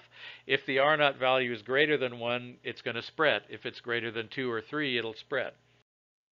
Okay, so we mentioned the fact that the incubation period is the period during which the length of each of these periods is variable and dependent on different types of viruses. But the incubation period is the period where a person doesn't have any symptoms, but they're still contagious. And the length of the incubation period and the number of viruses that you are shedding, as they call it, like when viruses are coming off of you and infecting other people, they say that you're shedding virus. So during the incubation period, you have no symptoms, so you don't know that you're sick, and so you can't stay home in order to avoid infecting people. And generally viruses with longer incubation periods tend to be more contagious because you go around spreading it to more people before you realize you're sick and stay home. Okay, so you're contagious, but you don't feel sick during the incubation period. Okay, so one of the ways that you can deal with this if you have a particularly bad virus is you can just say, if it's a droplet transmitted virus like coronavirus, you just make a law that everyone has to wear a mask. And that way they can't be talking to each other and spraying the virus around. Some people erroneously think that the mask is there to protect them from the virus. It's not. The mask is there to protect you from contaminating other people during the incubation period when you don't know that you're sick. Right? So if any of your friends or relatives don't know that that's the purpose of the mask mandates, that is the reason why. So the mask is not there to protect you from getting sick. The mask is there to protect you from infecting other people during the incubation period. Right? So this is one way to contain a virus. Even if we don't have a vaccine that prevents spread of the virus, we can contain it. If it's a respiratory droplet transmission virus like coronavirus, one of the ways that we contain it is to stop people from spreading it during the incubation period by simply forcing everyone to wear a mask. Most of you know that in some parts of the world, particularly in Asia, like Japan, China, South Korea, and so on, it's a habit that people have that they go to work when they're sick. Those are work while sick societies, meaning that a work while sick society is a society where people expect you to come to work even when you're sick, which is a very foolish attitude. It's a self-defeating attitude because then you make other people sick. But the deal is that you come to work when you're sick anyway. If you have a mild cold, people don't expect you to stay at home because you have a cold. They expect you to put on a mask and come to work, and you put on the mask so that you won't infect anyone else. That's fine if you're only dealing with colds, because colds are not lethal. And so you might infect a few people because you went to work when you didn't realize you were sick. But a few people get a cold, it's not going to kill them. But coronavirus might. So therefore, we have to do things like make these mask laws that everyone has to wear a mask when they're outside, when they're in public spaces, in order to contain the spread of the disease during the incubation period and the prodromal phase. There are ways that you can test to see if somebody has a disease. The polymerase chain reaction is a very sensitive way that looks for the presence of viral genes, right? So the polymerase chain reaction can be used to test whether or not somebody has a viral disease, respiratory disease during the incubation period. The downside is that PCR tests tend to be fairly expensive. The more of them you do, the less expensive they will be because of the cost, economy of scale, right? So the more of them you do, they can be mass produced and then they become cheaper. That's fine. Okay, so if you wait for looking for symptoms, then you have actually allowed a lot of people to get infected. But symptoms are something that you can easily check. So you've probably seen this happening somewhere. People are forbidden from getting onto airplanes if they have a fever. So here you have a guard at the airport who's using an infrared thermometer to measure they point this thermometer at your forehead and it tells you if you have a fever. If you have a fever, then you might have coronavirus, so you're not allowed to get on the airplane, right? So you're checking people here, right? But you're letting all of these people get on the plane, right? So this is not perfect, but it's cheap and you can do it with a lot of people. You can get everyone to line up on their way into the airplane and you can check their temperature. So that is it's much better than nothing. Right? It's much better than nothing. So you get everyone to wear a mask, that's better than nothing. You take everyone's temperature in roadblocks and airport lineups, again, that's better than nothing. If you do a lot of these small measures that are small but cheap and easy, eventually you'll make a big enough difference that you can slow down and even stop the disease, which is the idea. Okay, so generally, when you quarantine people, like the COVID-19 has an incubation period of 2 weeks, and so you set a quarantine period to match, if you don't have a way to test, then you quarantine people who have symptoms, and then you quarantine the people who've been in contact with those people for a period of time that matches the incubation period. Right? So the quarantine period is usually designed to match the incubation period for a specific virus. Right? So quarantine was it was actually in the quarantine. It comes from the Italian word quarantina, which means 40 days. 40 days, and it was invented basically by the Italians, particularly in Venice, who received ships from all over the world carrying cargoes. If the ship came to their dock and there was plague on board or fever or something, they would say, okay, nobody's allowed to leave the ship for quarantina for 40 days. So the quarantine period is meant to match the incubation period for a particular disease. So COVID-19 has a 2 to 14 day incubation period, which means if you've been in contact with somebody that has COVID-19 and you don't have a PCR test or there's no way to measure whether you have the virus or not, you simply have to isolate yourself, be isolated for 2 weeks. And after 2 weeks, if you don't show any of the signs of the disease, then you're assumed to be disease-free and you can go out. Okay, so COVID-19 has a quarantine period and an incubation period of 14 days. Notice we've had 2 other outbreaks of the SARS coronavirus in the last 20 years. The other 2 ended up they had higher mortality rates, but they kind of were in isolated areas and they kind of died out, fortunately. I think the jury is still out. We're still trying to figure out the exact R0 value for COVID-19. I guess we'll figure it out eventually. But look at some of these other diseases other viral diseases that we just discussed. Smallpox, measles, mumps, rubella, and influenza, they have higher R0 values. Right? So just look at measles here. Measles is the king of contagion. Right, so it's not terribly, it doesn't have a terribly high mortality rate. In fact, this, I've got an asterisk beside the 10%.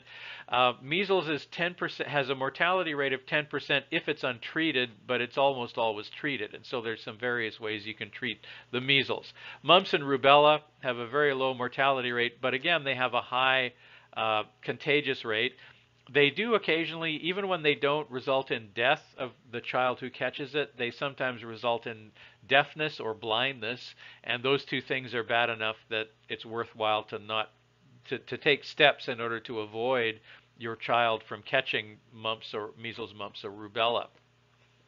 But measles is a particularly bad one because it has a long incubation period and a very high R naught value, which means it's very easy to spread from one person to the next. Fortunately, we have vaccines that will stop all of those. Right. Influenza has a relatively short incubation period, right? So you stay, after 2 days being exposed, 2 days after being exposed to the flu, if you catch the flu, you'll be in bed. You can't work when you're sick because the flu is generally too bad. It's just it causes you to feel so bad that there's no way you could go to work even if you wanted to. Even if your boss threatened to fire you for staying home, you couldn't go to work. Okay, so uh, we do have vaccines against measles, mumps, rubella, and then seasonal influenza. We come out with a new vaccine every year. Some years they're more effective than others. Okay, now let's return to the characteristics of viruses and briefly discuss the difference between a lytic and a lysogenic virus. Okay, so a lytic virus is, as I said, a lytic virus is a virus that produces a lot of progeny viruses and it destroys the host cell on the way out. These viruses destroy tissues, so they tend to cause blisters and sores and sometimes hemorrhagic fevers. Hemorrhagic means that you bleed on the inside due to destruction of the blood vessels and capillaries, right? So those are lytic viruses. Example, the Ebola virus or the herpes virus, for instance. Those are lytic viruses.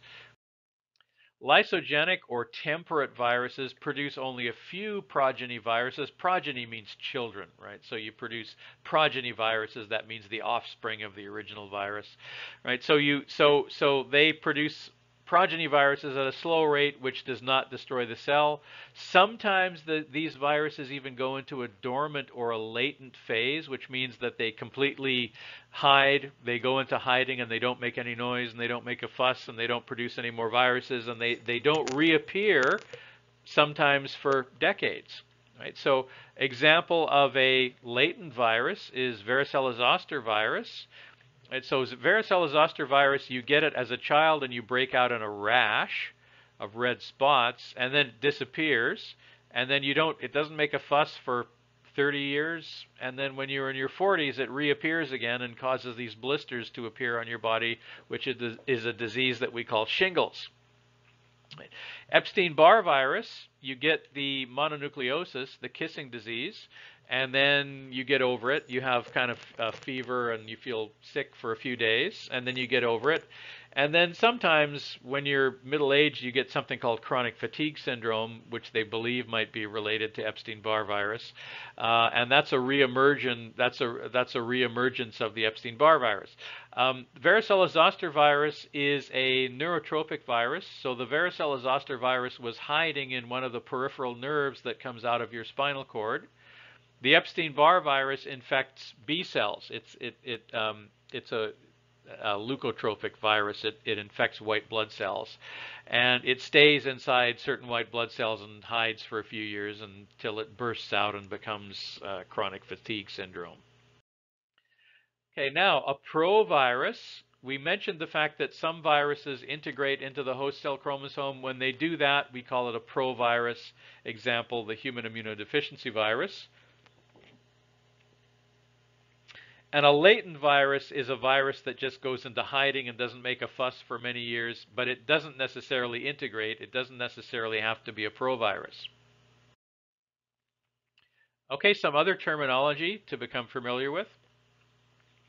An acute infection is a short-term infection. It's usually caused, if it's caused by a virus, it's caused by an aggressive lytic virus.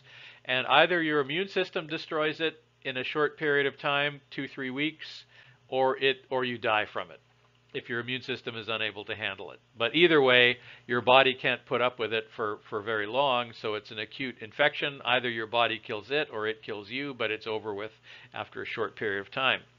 A persistent infection is where you have an infection over a long period of time. This is usually done by a temperate virus, by a lysogenic virus, because it doesn't make enough of a fuss to really provoke the immune system into coming out in force to destroy it. So you have a few viruses being produced every now and then. It's not really enough to trigger the immune system to do a good job to get rid of it. So the virus isn't very aggressive. That gives you a persistent infection with kind of recurring symptoms, small, low-grade symptoms, a cough, a persistent cough or something like that as a result of a persistent infection. Latent infections may or may not be acute. Right? So they may be aggressive. These viruses may be aggressive when they're active, but they go through long periods of time where they're not active. So varicella-zoster virus and Epstein-Barr virus, particularly VSV, are perfect examples of that. And then the infection that you get from a virus may be localized. The HPV viruses cause warts, and so the wart is the center. You know, a wart is this ugly lump of flesh that's a different color than your skin. Those are actually caused by viruses. Believe it or not, those are caused by viruses. They don't just happen spontaneously. What happened was that you accidentally touched the skin of somebody that had a wart, and it was shedding viruses, and then one of those got transmitted to you. And so that's obviously an example of a localized infection. A systemic infection is like the influenza, where it travels all over the body. It generally infects lung tissue, but once it gets into the lungs, it transfers into the blood, and then it gets transmitted around the blood all over the place, and so that generally infects your whole body, so that's a systemic infection.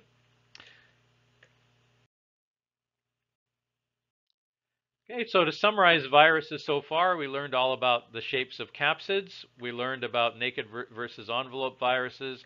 We learned about viral attachment proteins and receptor-mediated endocytosis. We talked about the types of genomes and using the genome type to classify viruses according to the Baltimore classification scheme.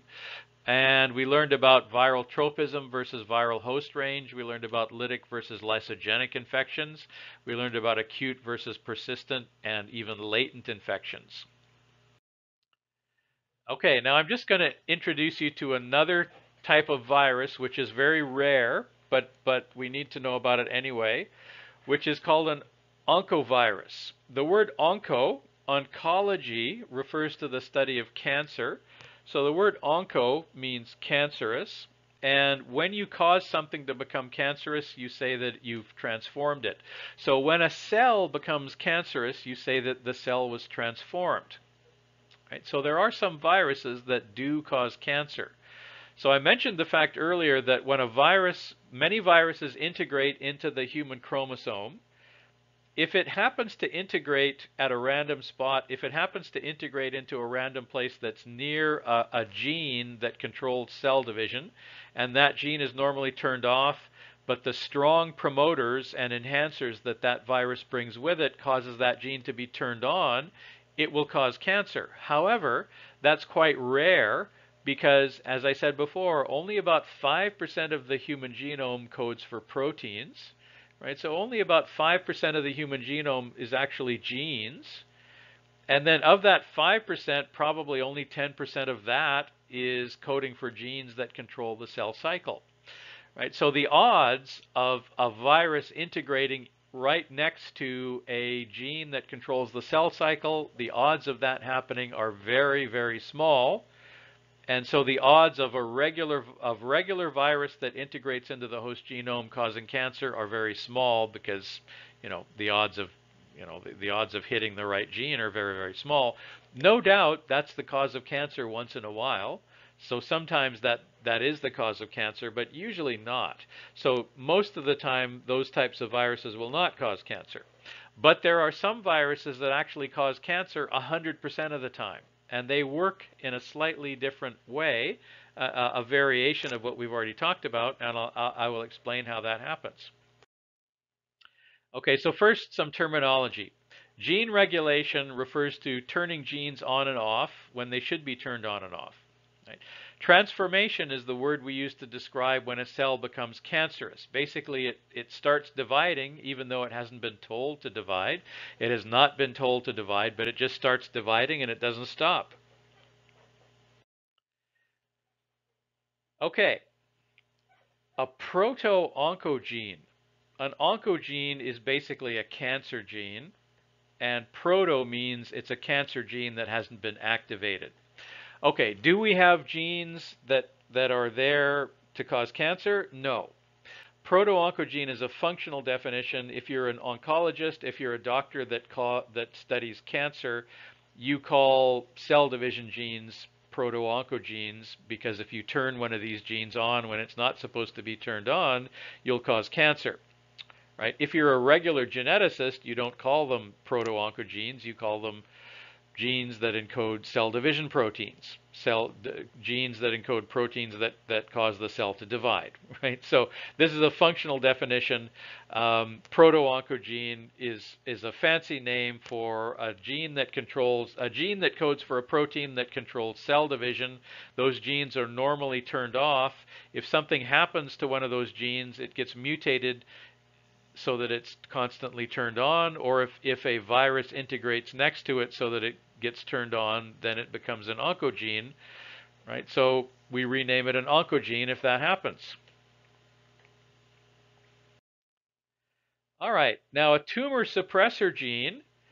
Okay, so you know that if you remember your Biology 110, or if you've taken, better yet, if you've taken Biology 234, genetics, you'll know that every gene has a promoter and every gene has some enhancers. The promoter is where the RNA polymerase complex will assemble and then transcribe the gene.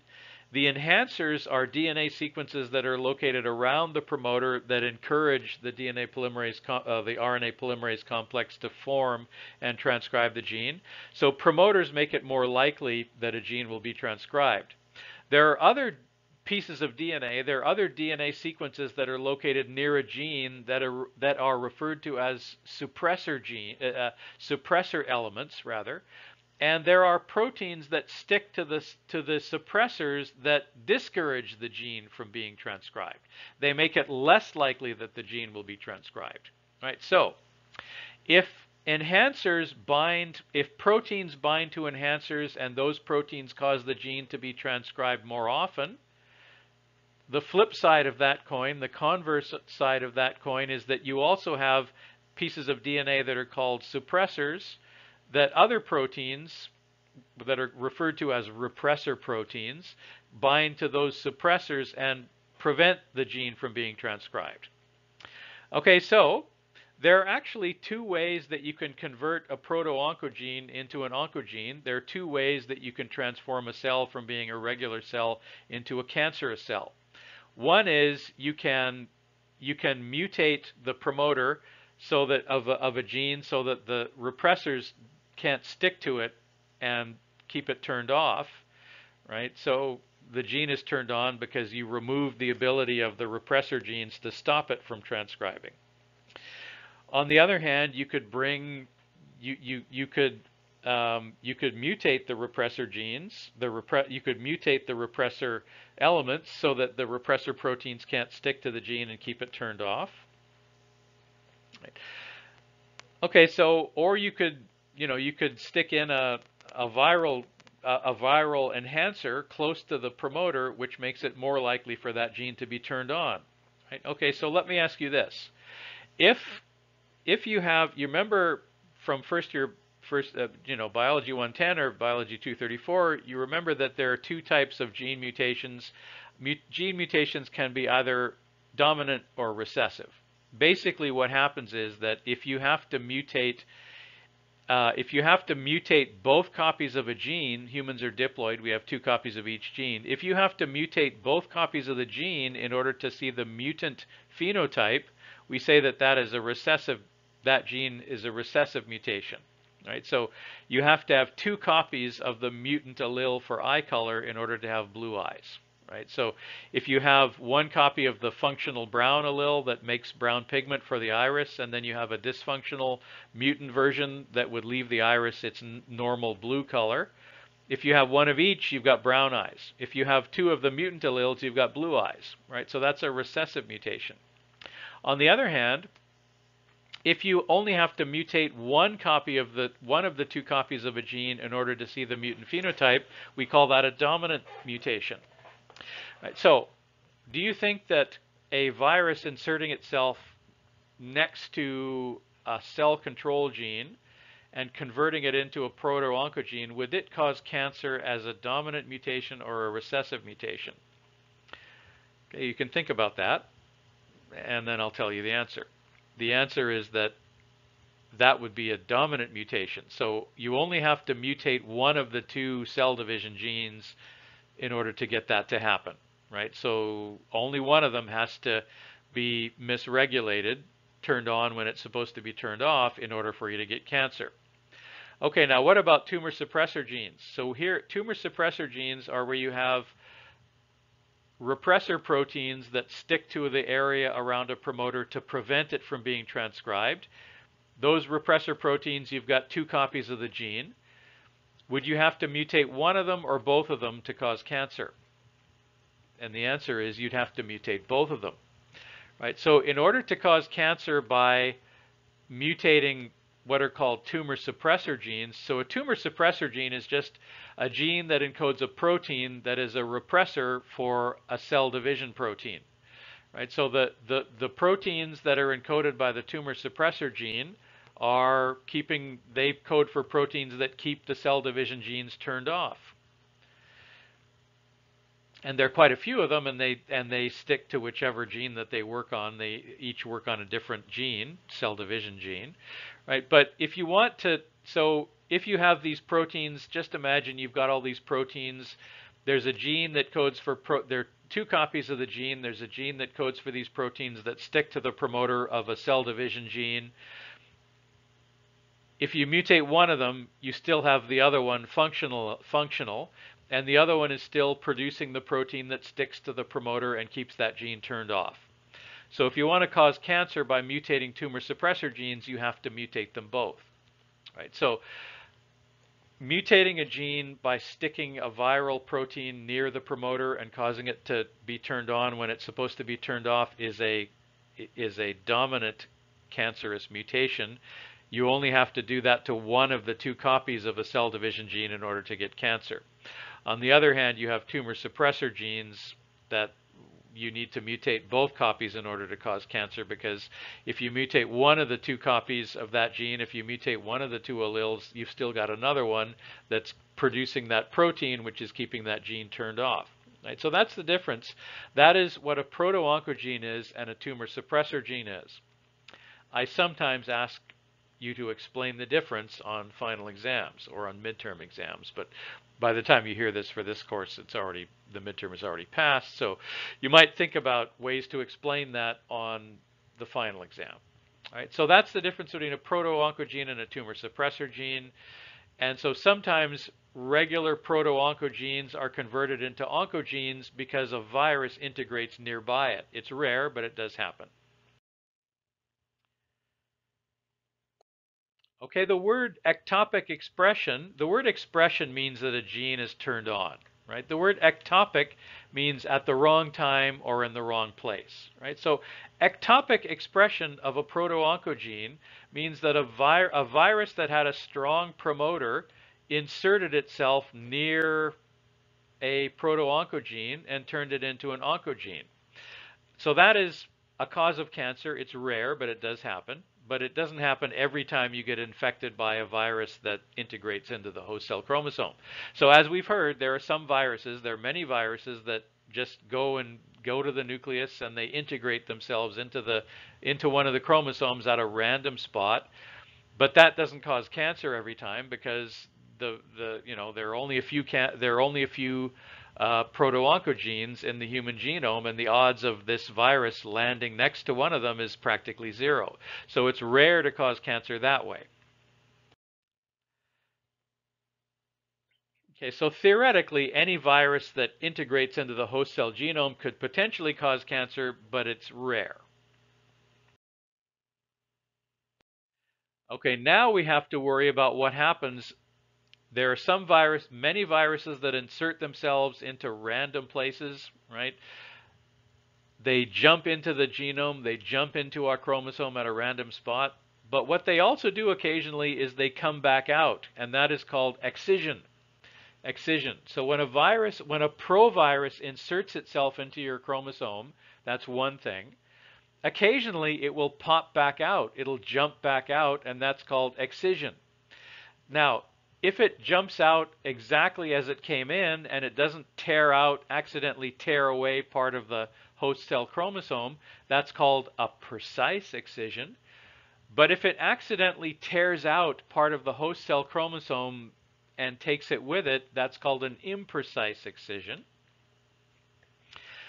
Okay, now let's imagine that the worst possible thing could happen. Everything that could possibly go wrong goes wrong. So what happens is that you have a virus that integrates into the host cell chromosome.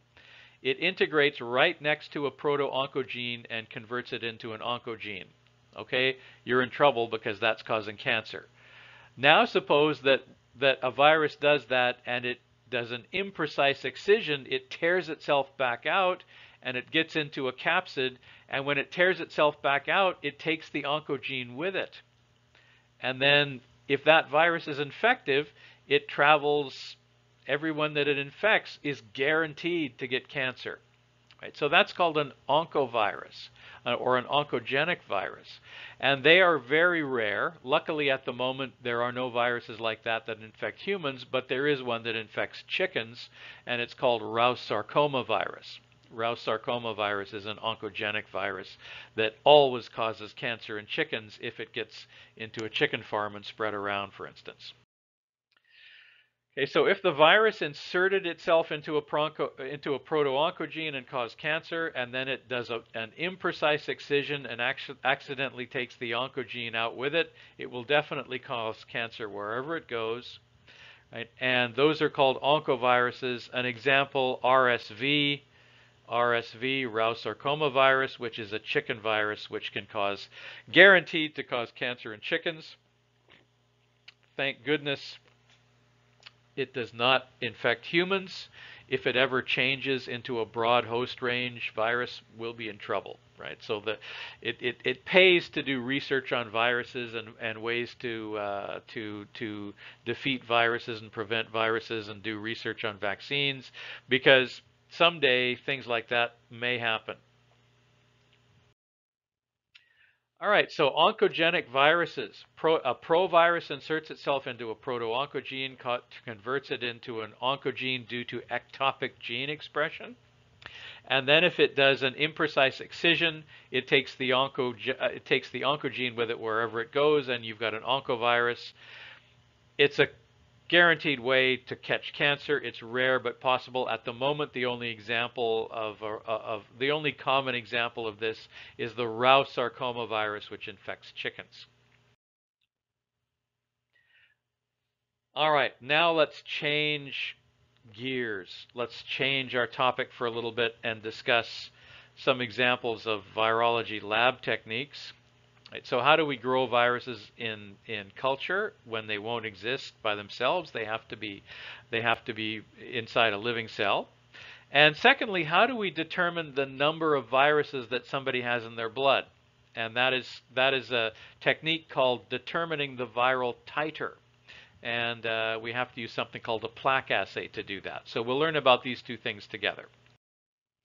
Okay, first, how do we culture viruses in the lab? How do we grow a culture of viruses in the lab?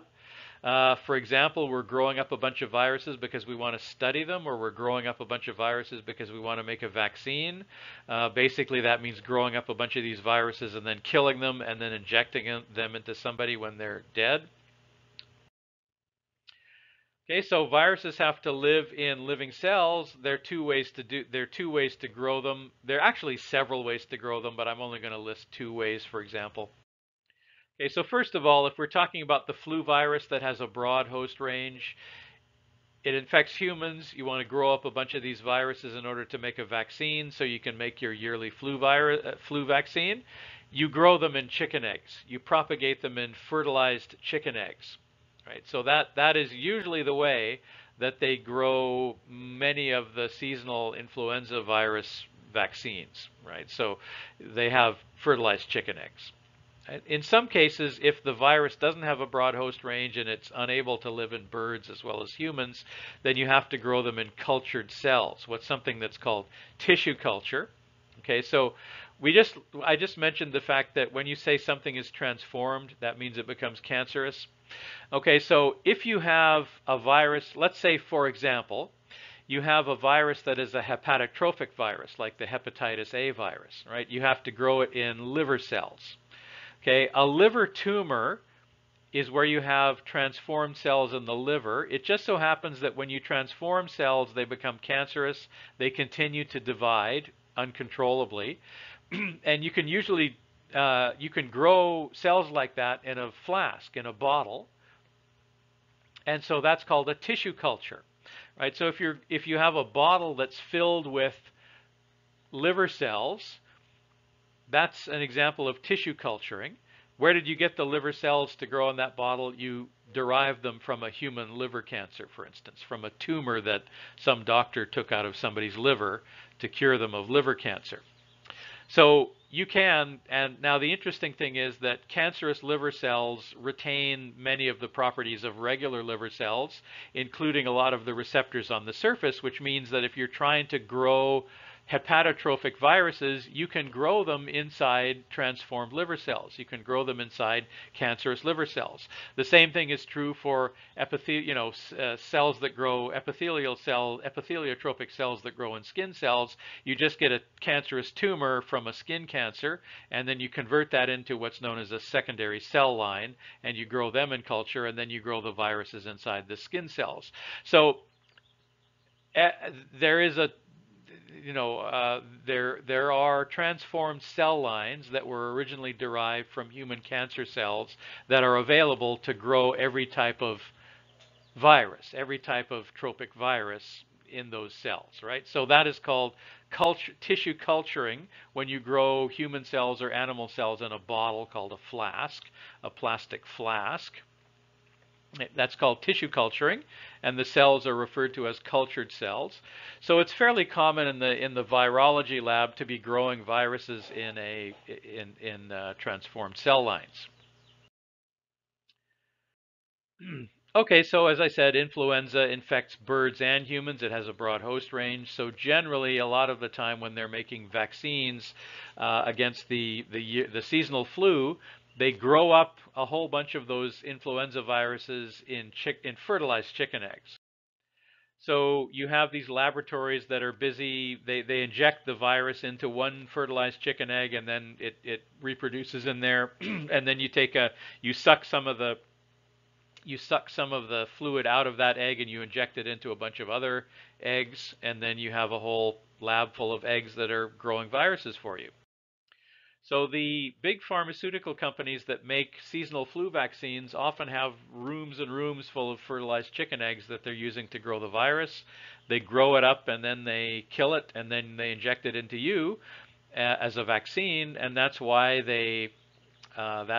they get you to sign a form that asks you whether or not you're allergic to chicken eggs, because they grew it, and the vaccine that they give you sometimes contains a little bit of chicken egg protein in there as well. Okay, so the flu vaccine is sometimes grown in fertilized chicken eggs. Okay, so if you take transformed cancerous cells, you can grow them in a plastic flask because they divide with an unlimited number of cell divisions. If you took Biology 200, you know all about that, or if you're going to take Biology 200, you'll learn all about, in great detail, about cultured cell lines.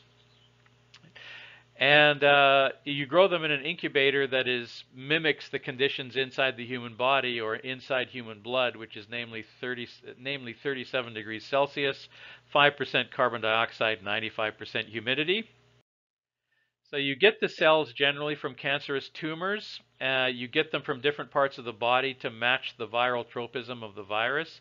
One example of human cell lines that you should memorize, every biologist should know the name of these cell lines. They are called HeLa cells. They're called HeLa cells because they were originally derived from a poor, unfortunate woman named Henrietta Lacks. So that's where the Hela came from, the initials in Henrietta Lacks's name. And they were extracted. She had cervical cancer. The surgeon extracted the tumor from her cervix and then discovered that he could grow it in a bottle. Unfortunately, she died anyway of cancer. But her cell line cancerous tumor lives on in thousands and thousands of laboratories all over the world. Okay, so here we have flasks. These are tissue culturing flasks. The red liquid in there is a medium that's growth medium that is there to feed the cells. It's filled with amino acids and vitamins and a pH buffer. You generally work with these tissue culture flasks inside something called a laminar flow hood so they don't get infected. And then you grow the cells you put the flasks in an incubator that's at 37 degrees, 5% carbon dioxide, 95% humidity. This pan at the bottom here is filled with water to make sure that it's at 95% humidity. You can see all the flasks up here at the top.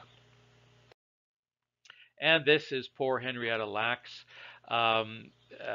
It's interesting. Some of you that are involved in the study of ethics might find this interesting, but various companies sell HeLa cells to laboratories all over the world, and there are thousands and thousands of cell biology labs all over the world that are doing experiments with Henrietta Lacks's cells. And her family and her estate never got a penny of that money. If every lab in the world that was using Henrietta Lacks's cells to do experiments had to pay 1 penny to her estate, to her family, they would be multimillionaires easily because her cells are being so widely used for experiments. But not just her cells, the cells of dozens of other people that had liver cancers and esophageal cancers and skin cancers.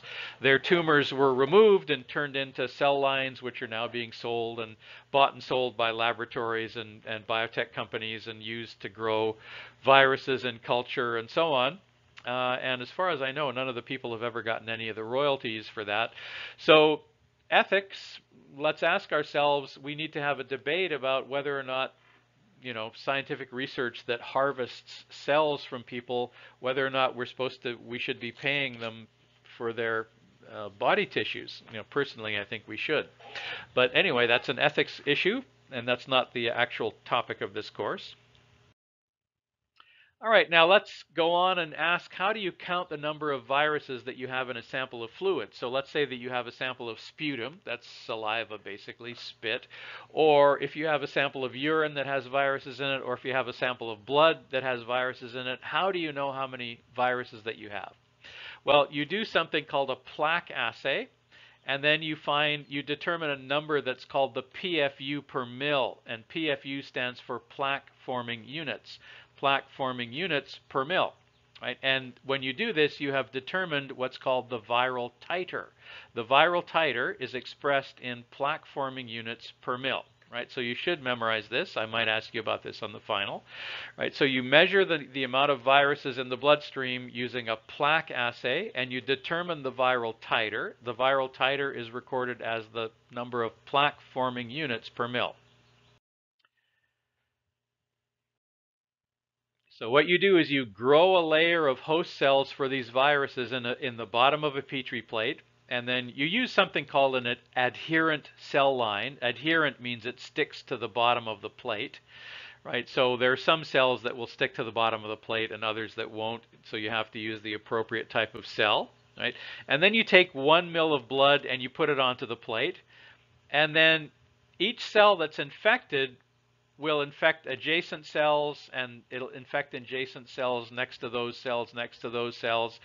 And if it's a lytic virus, those cells will burst, and instead of seeing cells on the bottom of the petri dish, you'll see little blank spots, little empty spots that are called plaques, where the virus, and so the theory is that one virus infected a cell there, it burst and then infected the adjacent cells, which burst and then infected the adjacent cells, eventually giving rise to a bald spot on the bottom of the plate called a plaque.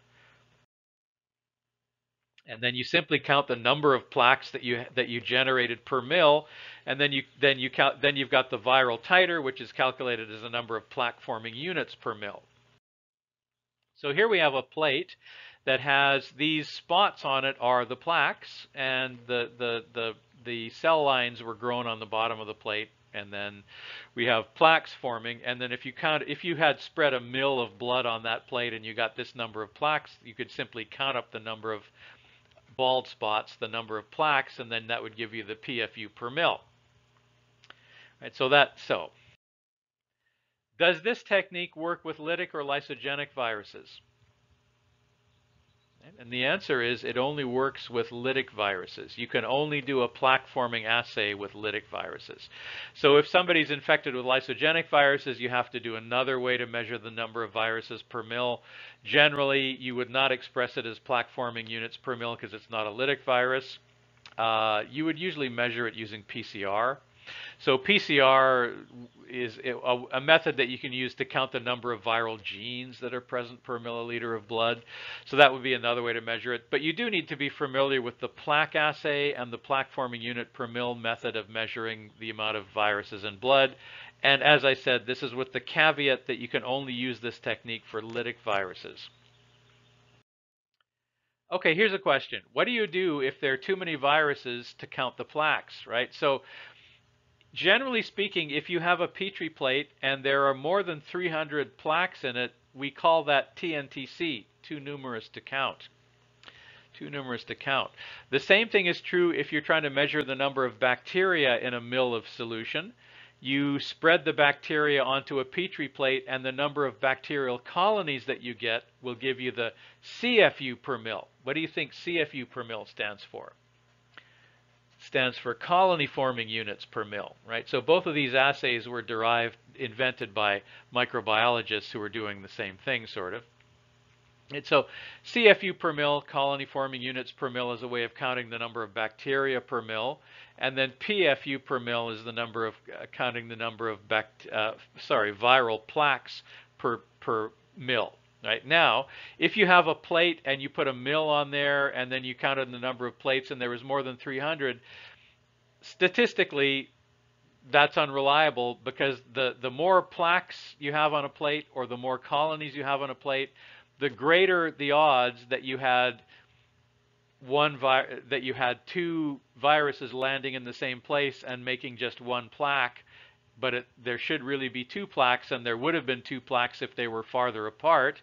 So statistically, you cannot count more than 300 on a plate, right? So generally, if you're counting the number of colony forming units per mil because you're counting bacteria, if it's more than 300, you would write in your notebook that this particular plate has TNTC on it, too numerous to count.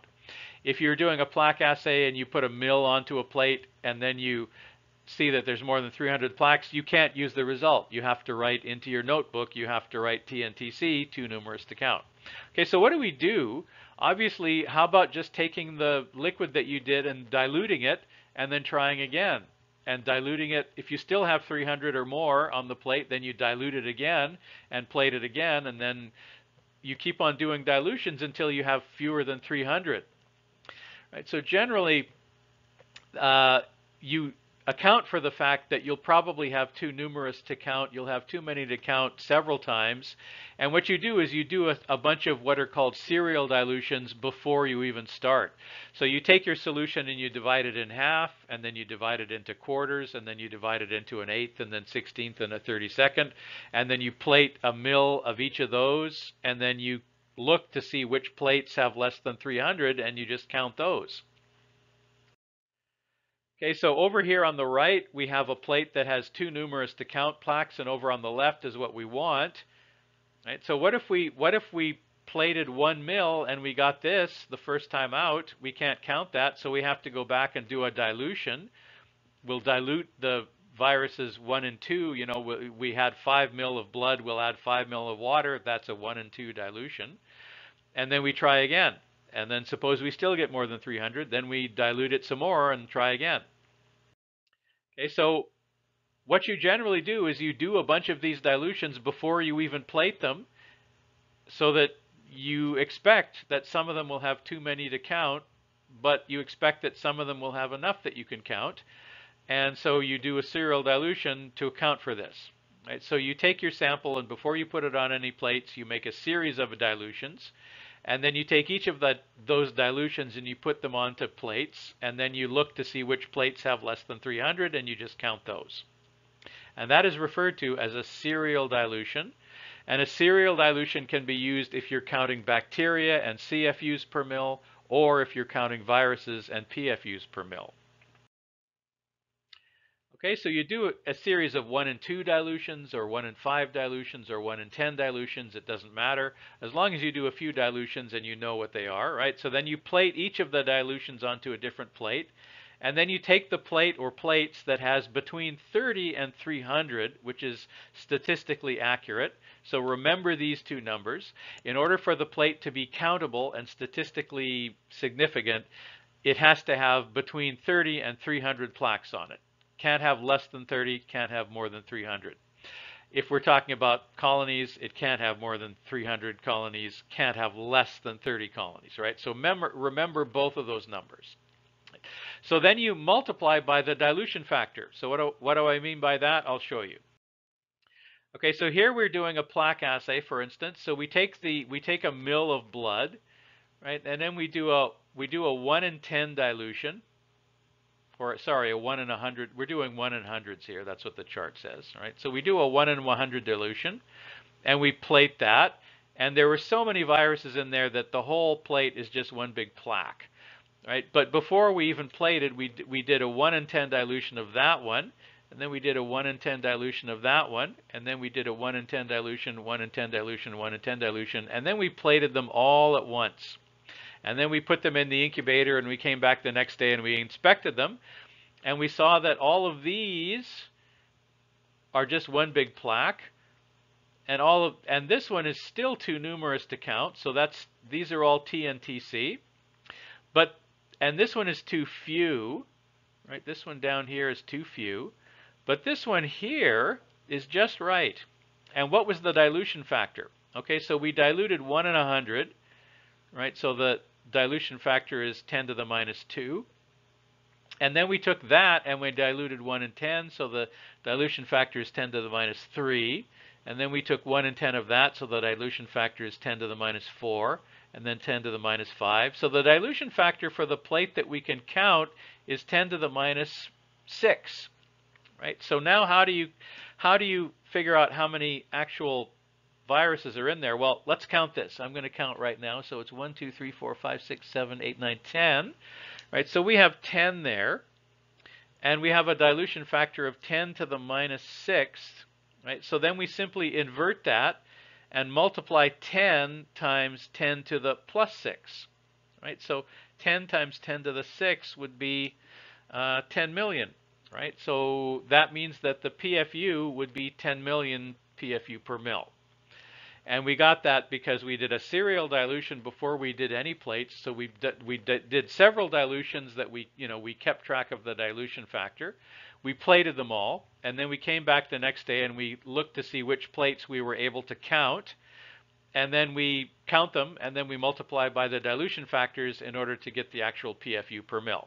Right? So you can use this with either PFU per mil or CFU per mil, depending on whether you're counting lytic viruses or whether you're counting bacteria in a solution. So when we were talking about coliform counts earlier in the course, when we were talking about the lecture on bacterial phyla, we mentioned the fact that coliform counts is where you use coliform counts to count whether or not water is safe to drink, or whether water is safe to fish in, or whether water is safe to swim in. There are different numbers, right? So 200 CFU per mil, I believe, is or you take 100 mils and then you count 200 CFU in 200 mils. That's the acceptable level for fishing, but not drinking, for instance. So when you're doing a coliform count, you would do a CFU per mil count. Right? If you're doing virology, you do a PFU per mil count. And in both cases, you would probably do a serial dilution to avoid having to do the experiment several times if you ended up with too numerous to count the first time. So that is a serial dilution. Serial dilution is a very common thing you would have to do if you're a virologist, so you should memorize and learn and memorize how to do it. All right, so to summarize the viral techniques, how do we grow viruses? We can grow them in chicken eggs if they have a broad host range, which is what we often do with the influenza virus, or you can grow them in various types of cultured cells. And then the lab techniques, you can count lytic viruses by doing a plaque assay, and it's common practice to do a plaque assay or a colony forming unit assay by doing a serial dilution first. All right, let's change course finally yet again and talk about how vaccines work. All right, so we've mentioned the fact that vaccines are preparing your immune system to kill the viruses before they have a chance to infect your cells. And this is the only effective defense that we really have against viruses. All right, so if you remember from Biology 120, your immune system, you have phagocytes. They wander around and they eat viruses and bacteria that are in your body. They then present the antigens on their own surface. They present the antigens to T helper cells and then they help the T helper cells recognize them as a foreign antigen. The T helper cell then goes and finds a B cell or a group of B cells that are capable of making antibodies that will attack that specific foreign protein. And when this whole process is referred to as a primary immune response, which takes about 10 days. So from the time that a phagocyte eats a virus and presents it to a T helper cell, and the T helper cell then goes and finds a B cell, and then that can make an antibody that will bind to that particular antigen and help kill the virus, and then tells that B cell to multiply. That's called clonal selection and clonal expansion, and then differentiate into a type of cell that's specifically made to produce antibodies, which is called a plasma cell. That's a fairly complicated process, but it takes about 10 days. And then you kill the virus. And then when the virus is gone, the immune system says, well, I'm going to leave some memory cells around in case that virus ever dares to show itself around this neighborhood again. Right? So your immune system leaves behind memory cells that can go through this, that don't have to go through this whole process again. They're already ready for this virus. And so the second time your body sees the virus, you're ready for it, and it kills it immediately. And that's referred to as a secondary immune response. The secondary immune response doesn't take 10 days. It usually happens the same day, where these memory B cells come into action and they start producing millions and millions of antibodies that kill this virus or deactivate the virus before it has a chance to infect your cells. Right now, if you were infected with a live virus the first time, you'll get sick, and you'll be very sick for 10 days until your body can mount the primary immune response and kill the virus. But what if we injected you with a dead virus? Does the immune system react to the dead virus the same way it would to a live virus? And the answer is yes. And so the immune system prepares, you inject a dead virus into a person, the virus doesn't make you sick because it's non-viable, but your immune system still mounts the primary immune response, and then after it's over, it leaves behind the memory cells, and then your body is ready to immediately destroy that virus the next time it sees it. Presumably the next time you see it, it'll be live. Okay, so a vaccine is where you kill a virus, you inject it into somebody, the dead virus can't hurt you, but your body still mounts a primary immune response and then leaves memory cells behind. Sometimes those, depending on which type of virus we're talking about and which type of foreign antigen and which type of memory cells are left behind, your immunity may last longer for some viruses than others, right? So that's why there are some viruses that you get vaccinated to, and then you have to go back for what's called a booster shot a few years later, and that's because the immunity that's left by the memory cells doesn't last forever. For certain types of antigens that are on certain types of viruses, it may last for most of your life, and for others, it only lasts for a few years. Okay, so here we have plasma cell producing antibodies that coat a bacteria that's invading the body. Same thing would apply for viruses. And coating the invader with antibodies is something called opsonization, which makes it easier for your immune system to kill it. Okay, now just showing you what the primary versus secondary immune response looks like. So if we inject somebody with a virus at day 1, right, so we expose them to a virus that has antigen on the surface, an antigen which we're going to call antigen A, right? So virus A has antigen A on the surface. We inject somebody with that virus, and then we count the amount of antibodies, anti-A antibodies that are present in their blood every day after that. You see that the amount of antibodies that will kill antigen A increases steadily over a 2-week period, eventually peaking at around 2 weeks, and then your immune system has killed the virus. The virus isn't there anymore, and so the production of antibodies drops off. Okay, then we inject the same person with the same virus, and the second time, this is the secondary response now, bang! Look at how fast the antibodies in the blood increased basically on the same day.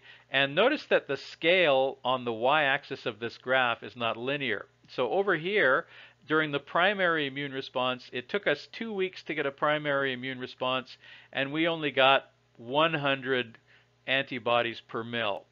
Over here, we've got 10,000 antibodies per mil, right? So the secondary immune response was immediate. It didn't take 14 days. It happened basically the same day, and it produced 1,000 times more antibodies than the primary response did, right? So the secondary immune response is much stronger and much more immediate.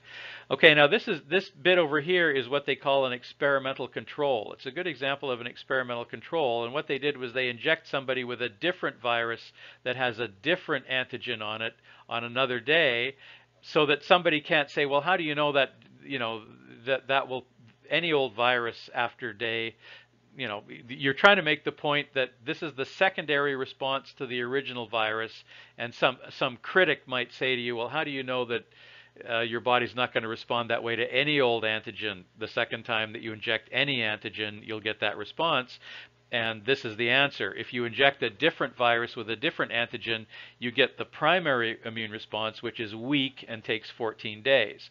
No, it's the immune response that you get to these antigens on the surface of these viruses is very specific to that specific antigen and that specific virus.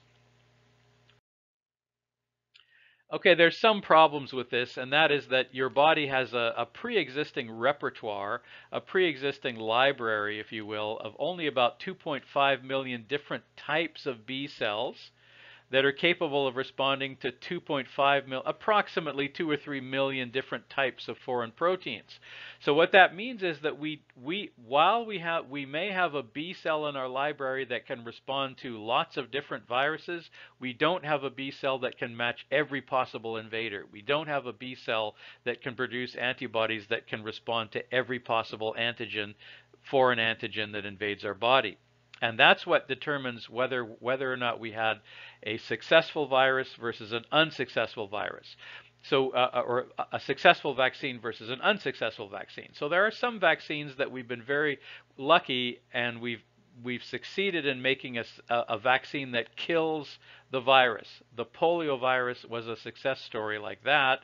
So obviously, humans, the human race in general, each of us has B cells that can make antibodies that can kill the polio virus. The herpes virus, on the other hand, we've never been able to make a vaccine to it, which means that as the human race as a whole does not have B cells that can make antibodies that can kill the herpes virus. Right? So that's why we have some vaccines that have been successful, and there are some viruses that we've never been able to make a vaccine to. Example, we've never been able to make a vaccine to the AIDS virus, and it's not because we're not making the right kind of vaccine, it's because our immune system doesn't have a B cell that can deal with it. All right, let me just give you some historical anecdotes about the first big success story for vaccines, namely the polio virus and the polio vaccine. Okay, a little bit of history. I'm not going to ask you about this history, but those of you that are studying history, do you know who these three guys are? Right, you might you might recognize the guy on the left as being Winston Churchill. Guy on the right is Joseph Stalin, right? So the leaders of Britain and the Soviet Union. And who's the guy in the middle? If you don't know your American history, this is Franklin Delano Roosevelt, who was one of the great famous presidents in American history. Roosevelt was president of the United States during the Great Depression, and he brought in something called the New Deal. You might have heard about politicians in the United States talking about the Green New Deal. That term is inspired by Roosevelt's original New Deal, which was basically taxing wealthy people during a depression and then spreading the money around to public works projects, which got the economy going again. And then in World War II broke out, and so then Franklin Delano Roosevelt was president of the United States during World War II. So he was one of the United States' most famous presidents. All right, now this is Franklin Delano Roosevelt on the campaign trail back in the days when they used to travel around to different cities on trains. And so his train would stop in each city, and then he'd come out of he'd be in the last car on the train. He'd come out onto the balcony of the train and give a speech, and then they'd go to the next town. And you can see there right beside him, this guy is his son James Roosevelt. And notice that they've locked arms. Can you guess what James is doing for his father here? It's not well known, but James is actually holding Franklin Delano Roosevelt up because Franklin Roosevelt was paralyzed from the waist down due to polio. And so he was rarely photographed in his wheelchair. I think in those not everyone knew that he had polio. He was capable of standing up if he put his legs into braces, so he could stand up, and then if he was held up, if they were having a line of people coming by to shake his hands, his son would stand there and hold him up.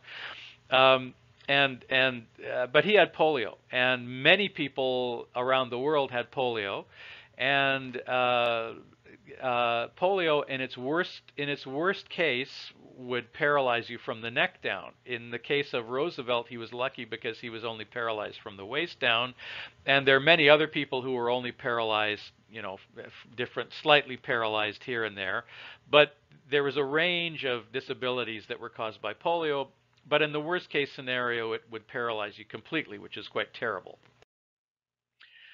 Example. This little girl is living inside something called an iron lung, which is what they used to help you breathe before they invented ventilators. These days, people who are paralyzed from the neck down, they're ventilator-dependent quadriplegic, means that you have a hole drilled in your throat, and then they put in a tube that leads directly to your lungs, and it's attached to a machine that helps you to breathe.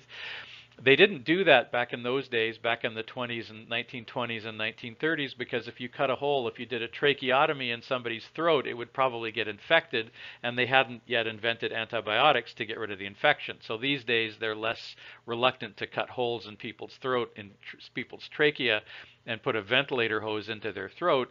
And so in the 1920s and 1930s and up into the 40s, if somebody was paralyzed from the neck down and their diaphragm didn't work, so they couldn't breathe on their own, they had to spend their life or a big part of their life in one of these machines, which was called an iron lung.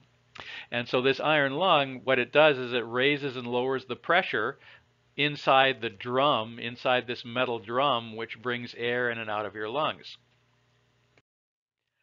This is an entire hospital ward filled with people who are living in these iron lungs. It's a terrible tragedy to be paralyzed from the neck down like that and to not be able to move around. You spend your life in one of these metal containers because you can't breathe otherwise. So polio was a terrible disease. It was a terrible scourge on the human race.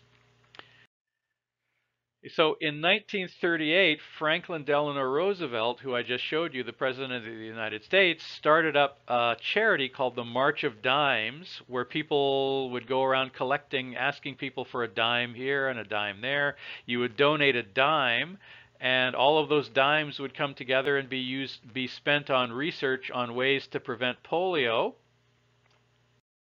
And eventually, in 1955, a scientist named Jonas Salk invented a way to grow up the poliovirus in a monkey cell line, a cell line that he derived originally from monkeys. So he grew up all these viruses inside monkey cells and then killed them by heating them up, and then you inject them into people, and you have the first polio vaccine, which is the Salk vaccine. Jonas Salk became very famous for that. He won the Nobel Prize, I believe. And there's institutions named after Jonas Salk all over the place. A friend of mine did a postdoctoral fellowship at a very famous research institution in California called the Salk Institute. So that was the first big success story. Polio has now been eradicated from the world thanks to the success of the Salk vaccine. Okay, the Salk vaccine was injected. So you grow the virus up in monkey cells and then you kill it by heating it, and then you inject the heat-killed vaccine. You also mix it with a chemical called formalin to cross-link the proteins, and then you inject somebody with the dead virus, and they are then immune to polio.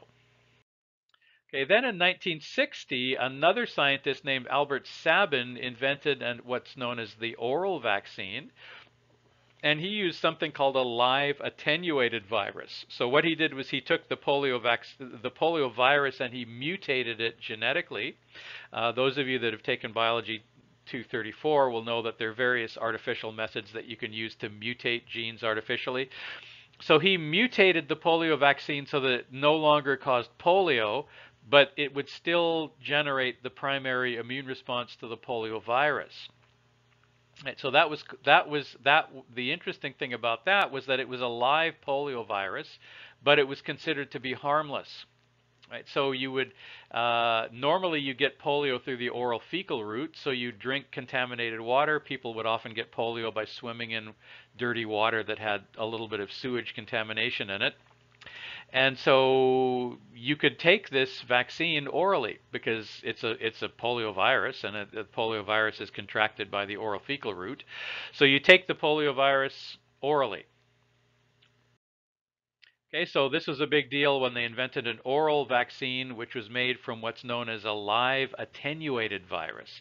Attenuated means altered, right? It means altered in some way. And so the Sabin mutated the genes that caused the polio virus to cause polio, but kept the genes on the polio virus capsid. Right, so the way you take the oral vaccine is you put a drop of it on a sugar cube, right, and then you just feed it to a child. Right, so there are two ways that you can get the polio vaccine. Probably most of you that are listening to this have had the polio vaccine. If you're very young, you might not have because polio might have been eradicated by the time you were old enough, and so they didn't think it was necessary to vaccinate you. But for a long time, the World Health Organization helped distribute these oral vaccines around the world because in order to help eradicate polio virus. Okay, so various places around the world, the World Health Organization was either injecting people with the Salk vaccine or giving people a drop of the Sabin vaccine to immunize them against polio. Now, why would it make a difference? Well, the one that you inject is more expensive because you have to buy the needles, right? So you have to buy a whole bunch of hypodermic needles to inject the Salk vaccine. But if you're just dropping it down somebody's throat, you don't need all the needles. So generally, the oral vaccine is much, much cheaper. So if you're from a country that didn't have a lot of money to spend on needles, you probably got the oral vaccine. Okay, this shows the timeline of when the oral vaccine versus the injection vaccine was used. So you see that between 1955 and 1968, the Salk vaccine that you inject was used mostly, and then the oral vaccine was invented, and it was used extensively. I got the polio vaccine in 1967, right here, right? Which one do you think I got? I remember I was in the first grade, and the teachers at school sent all of the first grade students home with a note from the school. It was a permission slip from that our parents were supposed to sign to give the school permission to give us the polio vaccine. And I had heard that vaccines were a needle you get injected with, and so I hated needles. I don't mind them so much now, but I hated them then. So I was terrified of this needle, and I remember that I told my parents, don't sign that piece of paper. I don't want to get poked with a needle. And they said, "Oh, you have to get vaccinated against polio. That's a terrible disease. Believe me, the needle is not as bad as the disease." So I begged them to not sign the permission slip, but they said, "No, you've got to get vaccinated." So I remember the next day I was standing in the cafeteria, which is where the nurse was, and there was a nurse at a table in the front of the cafeteria, and all the children in first grade were lined up one by one to get to the nurse. And my best friend Danny and I were standing in line, and we were saying, "How much do you think it's going to hurt? How big do you think the needle is? How much do you think it's going to hurt?" And the closer we got to the front of the line, the more scared we were. We finally got to the front of the line. I got to the front of the line, and the nurse handed me a little tiny paper cup with a sugar cube in it with an orange dot in the middle, and she said, "Just eat that." And I said, "There's no needle?" And she said, "No, there's no needle." So I got the Sabine vaccine in 1967. Now you notice that the Salk vaccine stopped being used in about 1968. The reason for that was because when you grow up, there was a little problem with this, which is that when you grow up, when you grow when you grow the virus in these cells and then you kill it by heating it and mixing it with formaldehyde, can you guarantee that you've killed 100% of the polio virus? And the answer is no, you can't. And so what happened was when they were doing this, most people got immunized and protected from poliovirus, but one or two people actually caught polio from the vaccination because 100% of the viruses were not killed. And so immediately the company that was making the vaccine got sued, and the company stopped producing it, right? So that's why the companies that were making the Salk vaccine, they stopped producing it in 1968. Okay, that leaves us with the live attenuated vaccine, the Sabine vaccine, in between these two periods, right? And why do you think the live one stopped? The live attenuated one stopped because, as you know, those of you that have taken Biology 234 or remember from Biology 110, if you mutate a gene, it's possible that it can sustain what's known as a back mutation. Occasionally, a gene goes from the wild type gene to a mutant form. That's rare. And it's very rare that the gene will actually change back, but it does happen, right? So at that point, people started getting, a few people got polio from the live attenuated vaccine as well due to back mutations. And so then they started using the injectable form again. So at the end, they decided that the injectable form was less dangerous than the live attenuated form. Why did they continue using the live attenuated form in some parts of the world? Both the injectable form and the live attenuated form were causing a few people to get polio, while at the same time protecting the vast majority of people. And as a society in those days, we decided that that was okay. It was an acceptable risk for one or two people to get polio if the whole world was protected from getting polio. That was a decision that the world made in those days. These days, people tend to be more iconoclastic and more rebellious and demand their rights and their freedoms and make noise about being exploited and treated as guinea pigs. And so I'm not sure we could do that now. But in those days, that is what was done. And they were using the injectable form, which is less dangerous than the live attenuated form. In fact, now we have much better techniques so that you actually not only do you mutate the gene in the poliovirus, but you remove the gene so that it can't possibly change back. And so it is perfectly safe to do now. But between 1955 and about 1985, there was some doubts about people catching polio from the vaccine.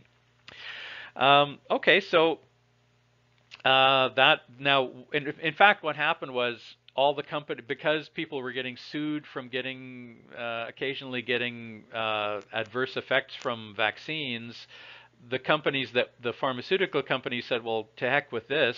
We're not going to, if people are going to sue us, we're not going to manufacture vaccines anymore. And then the United States and other countries decided that they needed the vaccines, and so what they did was they passed a law that says you can't sue the company directly if you get sick from a vaccine, but every company that makes vaccines has to pay a tax into a common pool of money, a common pot of money, and we will set up a specialized court called the vaccine court, which awards damages from that pot of money to people who've been damaged by vaccines. Okay, now, so that is how it's done today. In order to convince the pharmaceutical companies to manufacture vaccines, which we need, they had to set up the vaccine court and pass a law which forbids you from suing the pharmaceutical company if you get an adverse effect from the vaccine. Instead, you go to the vaccine court, and the vaccine court decides if you've been damaged by the vaccine, then you get some money from this tax pool that they've generated. Right, so that's how the system works. Now, people who are against vaccinations, we call them anti-vaxxers, they point to the fact that the vaccine court is indeed awarding people damages for being people who've been damaged by vaccines. But those people who've been damaged by vaccines have not been damaged by the vaccine itself. 99% of the time, they've been damaged by the vaccine being contaminated with something, right? So if you buy a bottle of aspirin from the drugstore, and then you take the aspirin and you get sick because the aspirin was contaminated with Staphylococcus aureus, that's not a problem with the aspirin, it's a problem with contamination of the aspirin. The aspirin itself is not dangerous. The aspirin itself did not make you sick. It was a contamination that made you sick. So the vaccine court does in fact award people money for being damaged by vaccines, but 99% of the time, 99.99% of the time, it's the fact that the needle was dirty and so you had an adverse reaction, you got infected by the injection, or you got infected because the vaccine was contaminated with fungus, not because the vaccine itself was dangerous, right? But nevertheless, the anti-vaxxer people who are against vaccinations are constantly pointing out the fact that the vaccine courts have been giving people money, so therefore vaccines must be dangerous. No, vaccines are not dangerous. Contaminated vaccines are dangerous, but contaminated anything is dangerous. Okay, so that was just my little explanation of the vaccine court. Okay, so there are several different types of vaccines that are available for different purposes. A killed vaccine is where you grow the virus up in animal cells or something like that, and then you kill them by heating them or mixing them with formaldehyde or a related chemical called formalin, and that's what you inject. Or you can have a live attenuated vaccine, which is where you genetically mutate the virus so that it's harmless, hopefully. A recombinant vaccine is where you clone the viral protein into something like E. coli, and then you purify the viral proteins. You get the E. coli, you get a harmless bacteria basically to produce basically you produce the protein by itself, and then you inject the viral proteins as the vaccine instead of injecting the whole virus. That's a much better way to do it, except that sometimes when you've made the proteins by themselves, they don't generate the same immune response as you get if the protein is on the surface of a virus, right? So sometimes recombinant vaccines don't work as well as killed or live attenuated vaccines, and it's also much more expensive to. It's a little bit more expensive to do that. Okay, third, a passive vaccine. This is interesting. A passive vaccine is where you inject an animal, like a horse, with the virus, and then you let the horse's body make the antibodies, and then you take the antibodies out of the horse's blood and you inject them into a person, usually a person who's already got the viral infection. So the antibodies that the horse produced will kill the virus for you. Your B cells are not required to make the antibody. So this is usually done if you need the antibodies in a hurry. Okay, now example, you know that we now have the COVID-19 virus.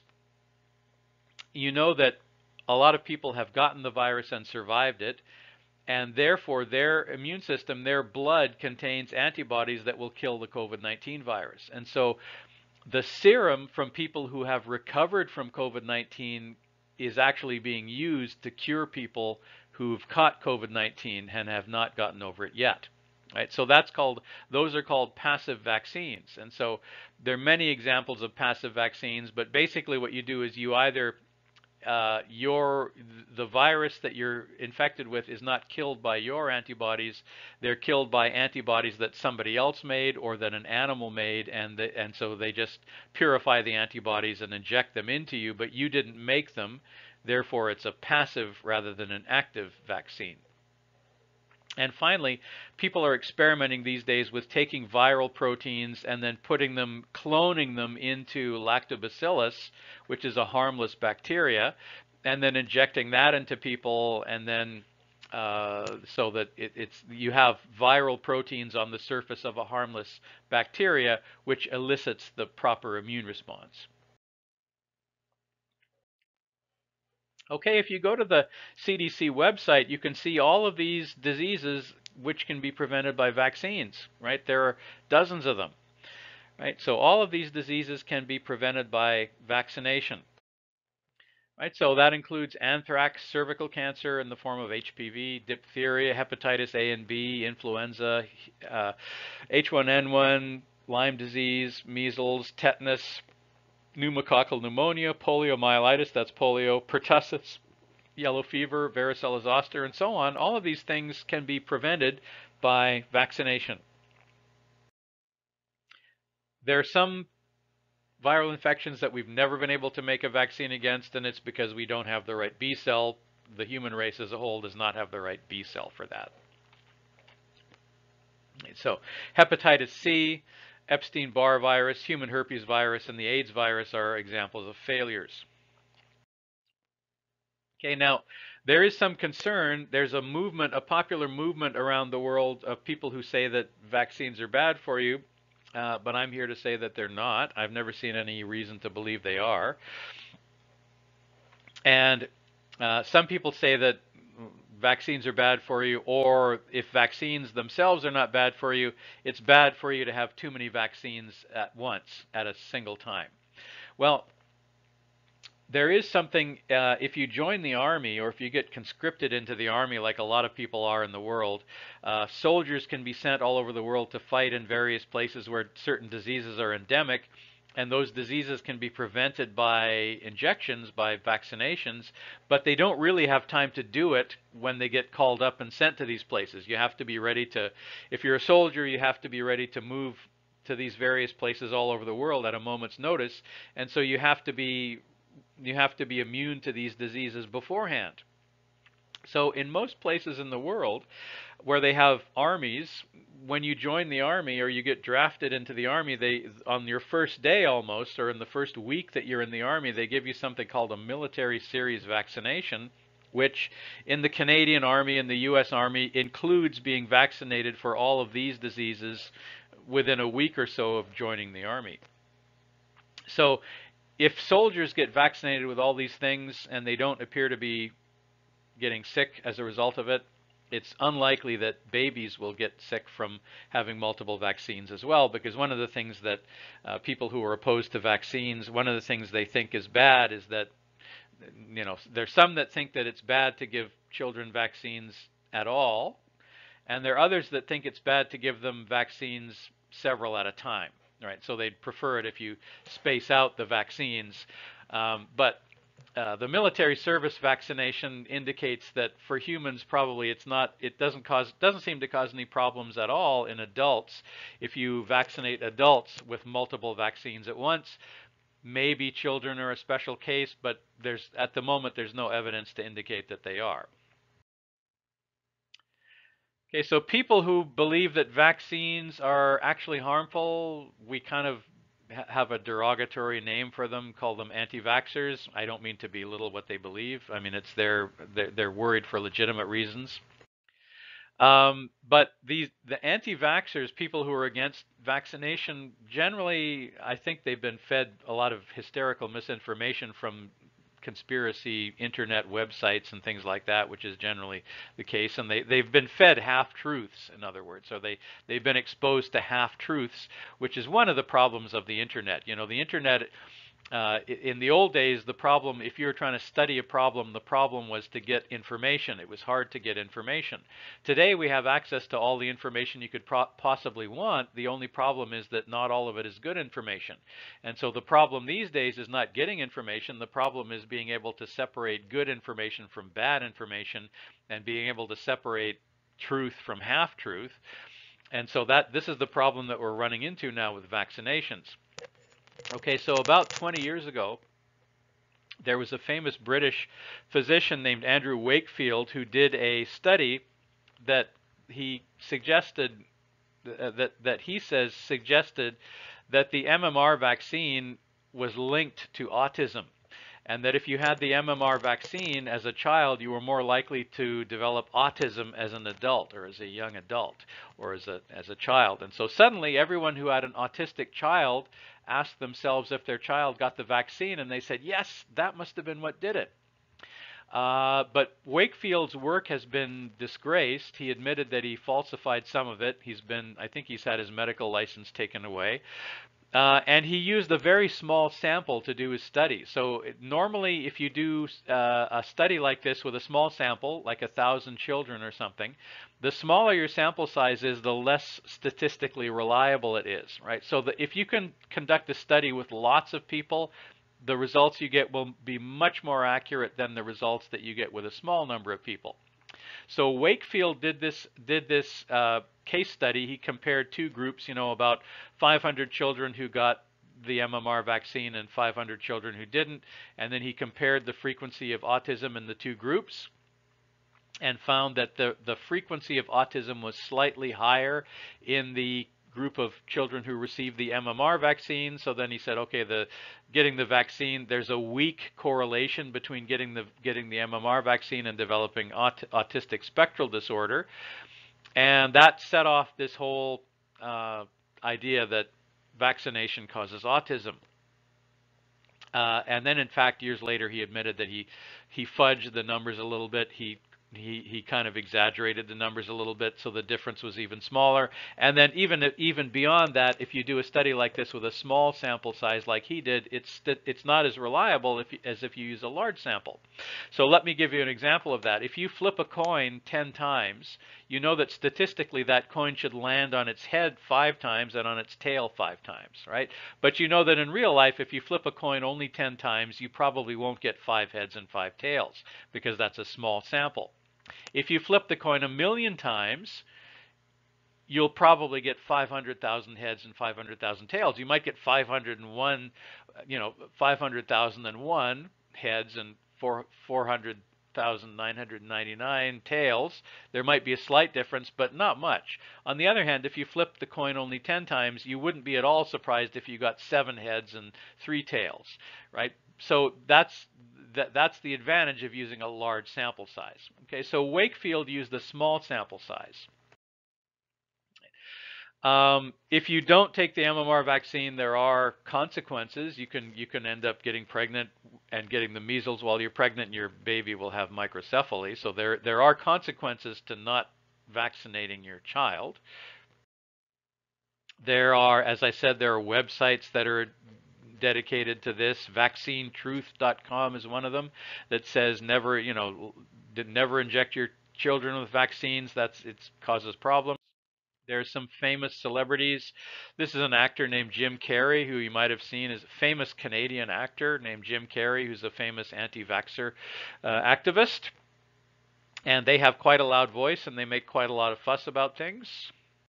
But I'm going to tell you about one study that proves that it proves as much as it is possible to prove that there is no relationship between vaccination and autism. Okay, so I mentioned the fact that Wakefield study had a very small sample size. All right, now if you live in Denmark, the medical system in Denmark is centralized so that all of your medical records go into a central computer, and they make the data in that central computer available to epidemiologists.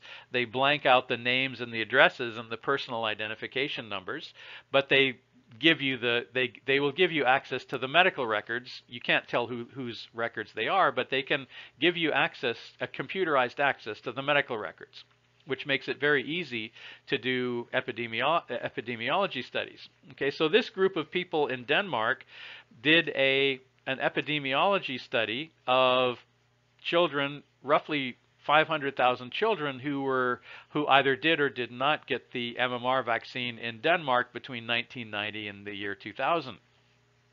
Okay, so what they found was that between 1990 and 2000, approximately 300,000 children got the vaccine and approximately 200,000 didn't. That's a very large sample size, 500,000, right? And then they compared the frequency of autism in those two groups, and not only was the frequency of autism the same in those two groups on a per capita basis, but it was actually slightly smaller in the vaccinated group. So if anything, it proves that MMR vaccination is not correlated. It may even protect you from autism. Right. But generally, it was a large sample size and a very small difference between the two groups. The small sample size was in favor of the vaccinated group, not the unvaccinated group. And so you can't prove a negative, right? In science, you cannot prove a negative. You cannot prove that something does not cause something. But this is a sample size where they compared 500,000. They had a sample size of 500,000. And they found no difference between the frequency of autism in the two groups, whether they were vaccinated or not. They found no difference in the frequency of autism. That's as close as you can possibly come to proving that there's no connection between the MMR vaccine and autism. So no correlation between the MMR vaccine and autism. This particular study from the New England Journal of Medicine in 2002, you can look it up for yourself. That's the title, a population-based study of measles, mumps, and rubella vaccination and autism.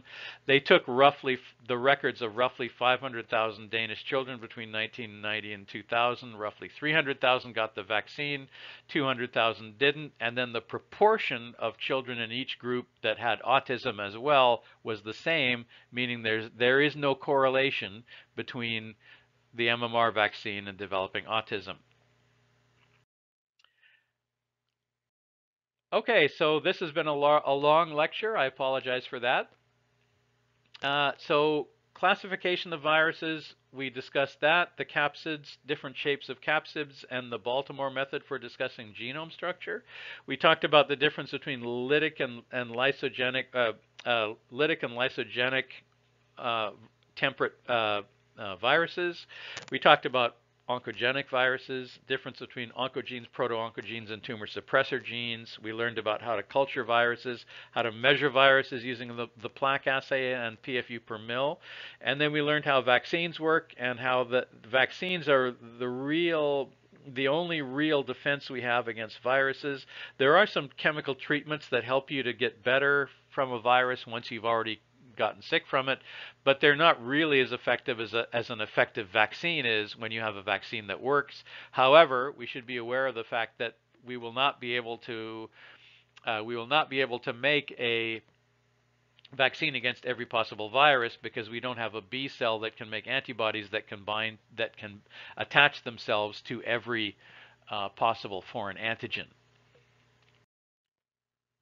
Okay, in the next lecture, we'll go through specific examples of viruses and we'll memorize one or two examples of each of the different Baltimore classes of viruses.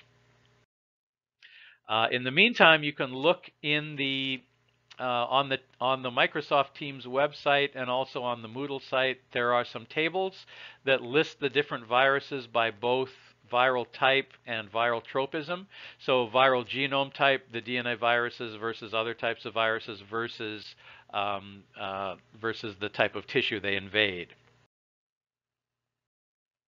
Okay, I'll see you at the next lecture.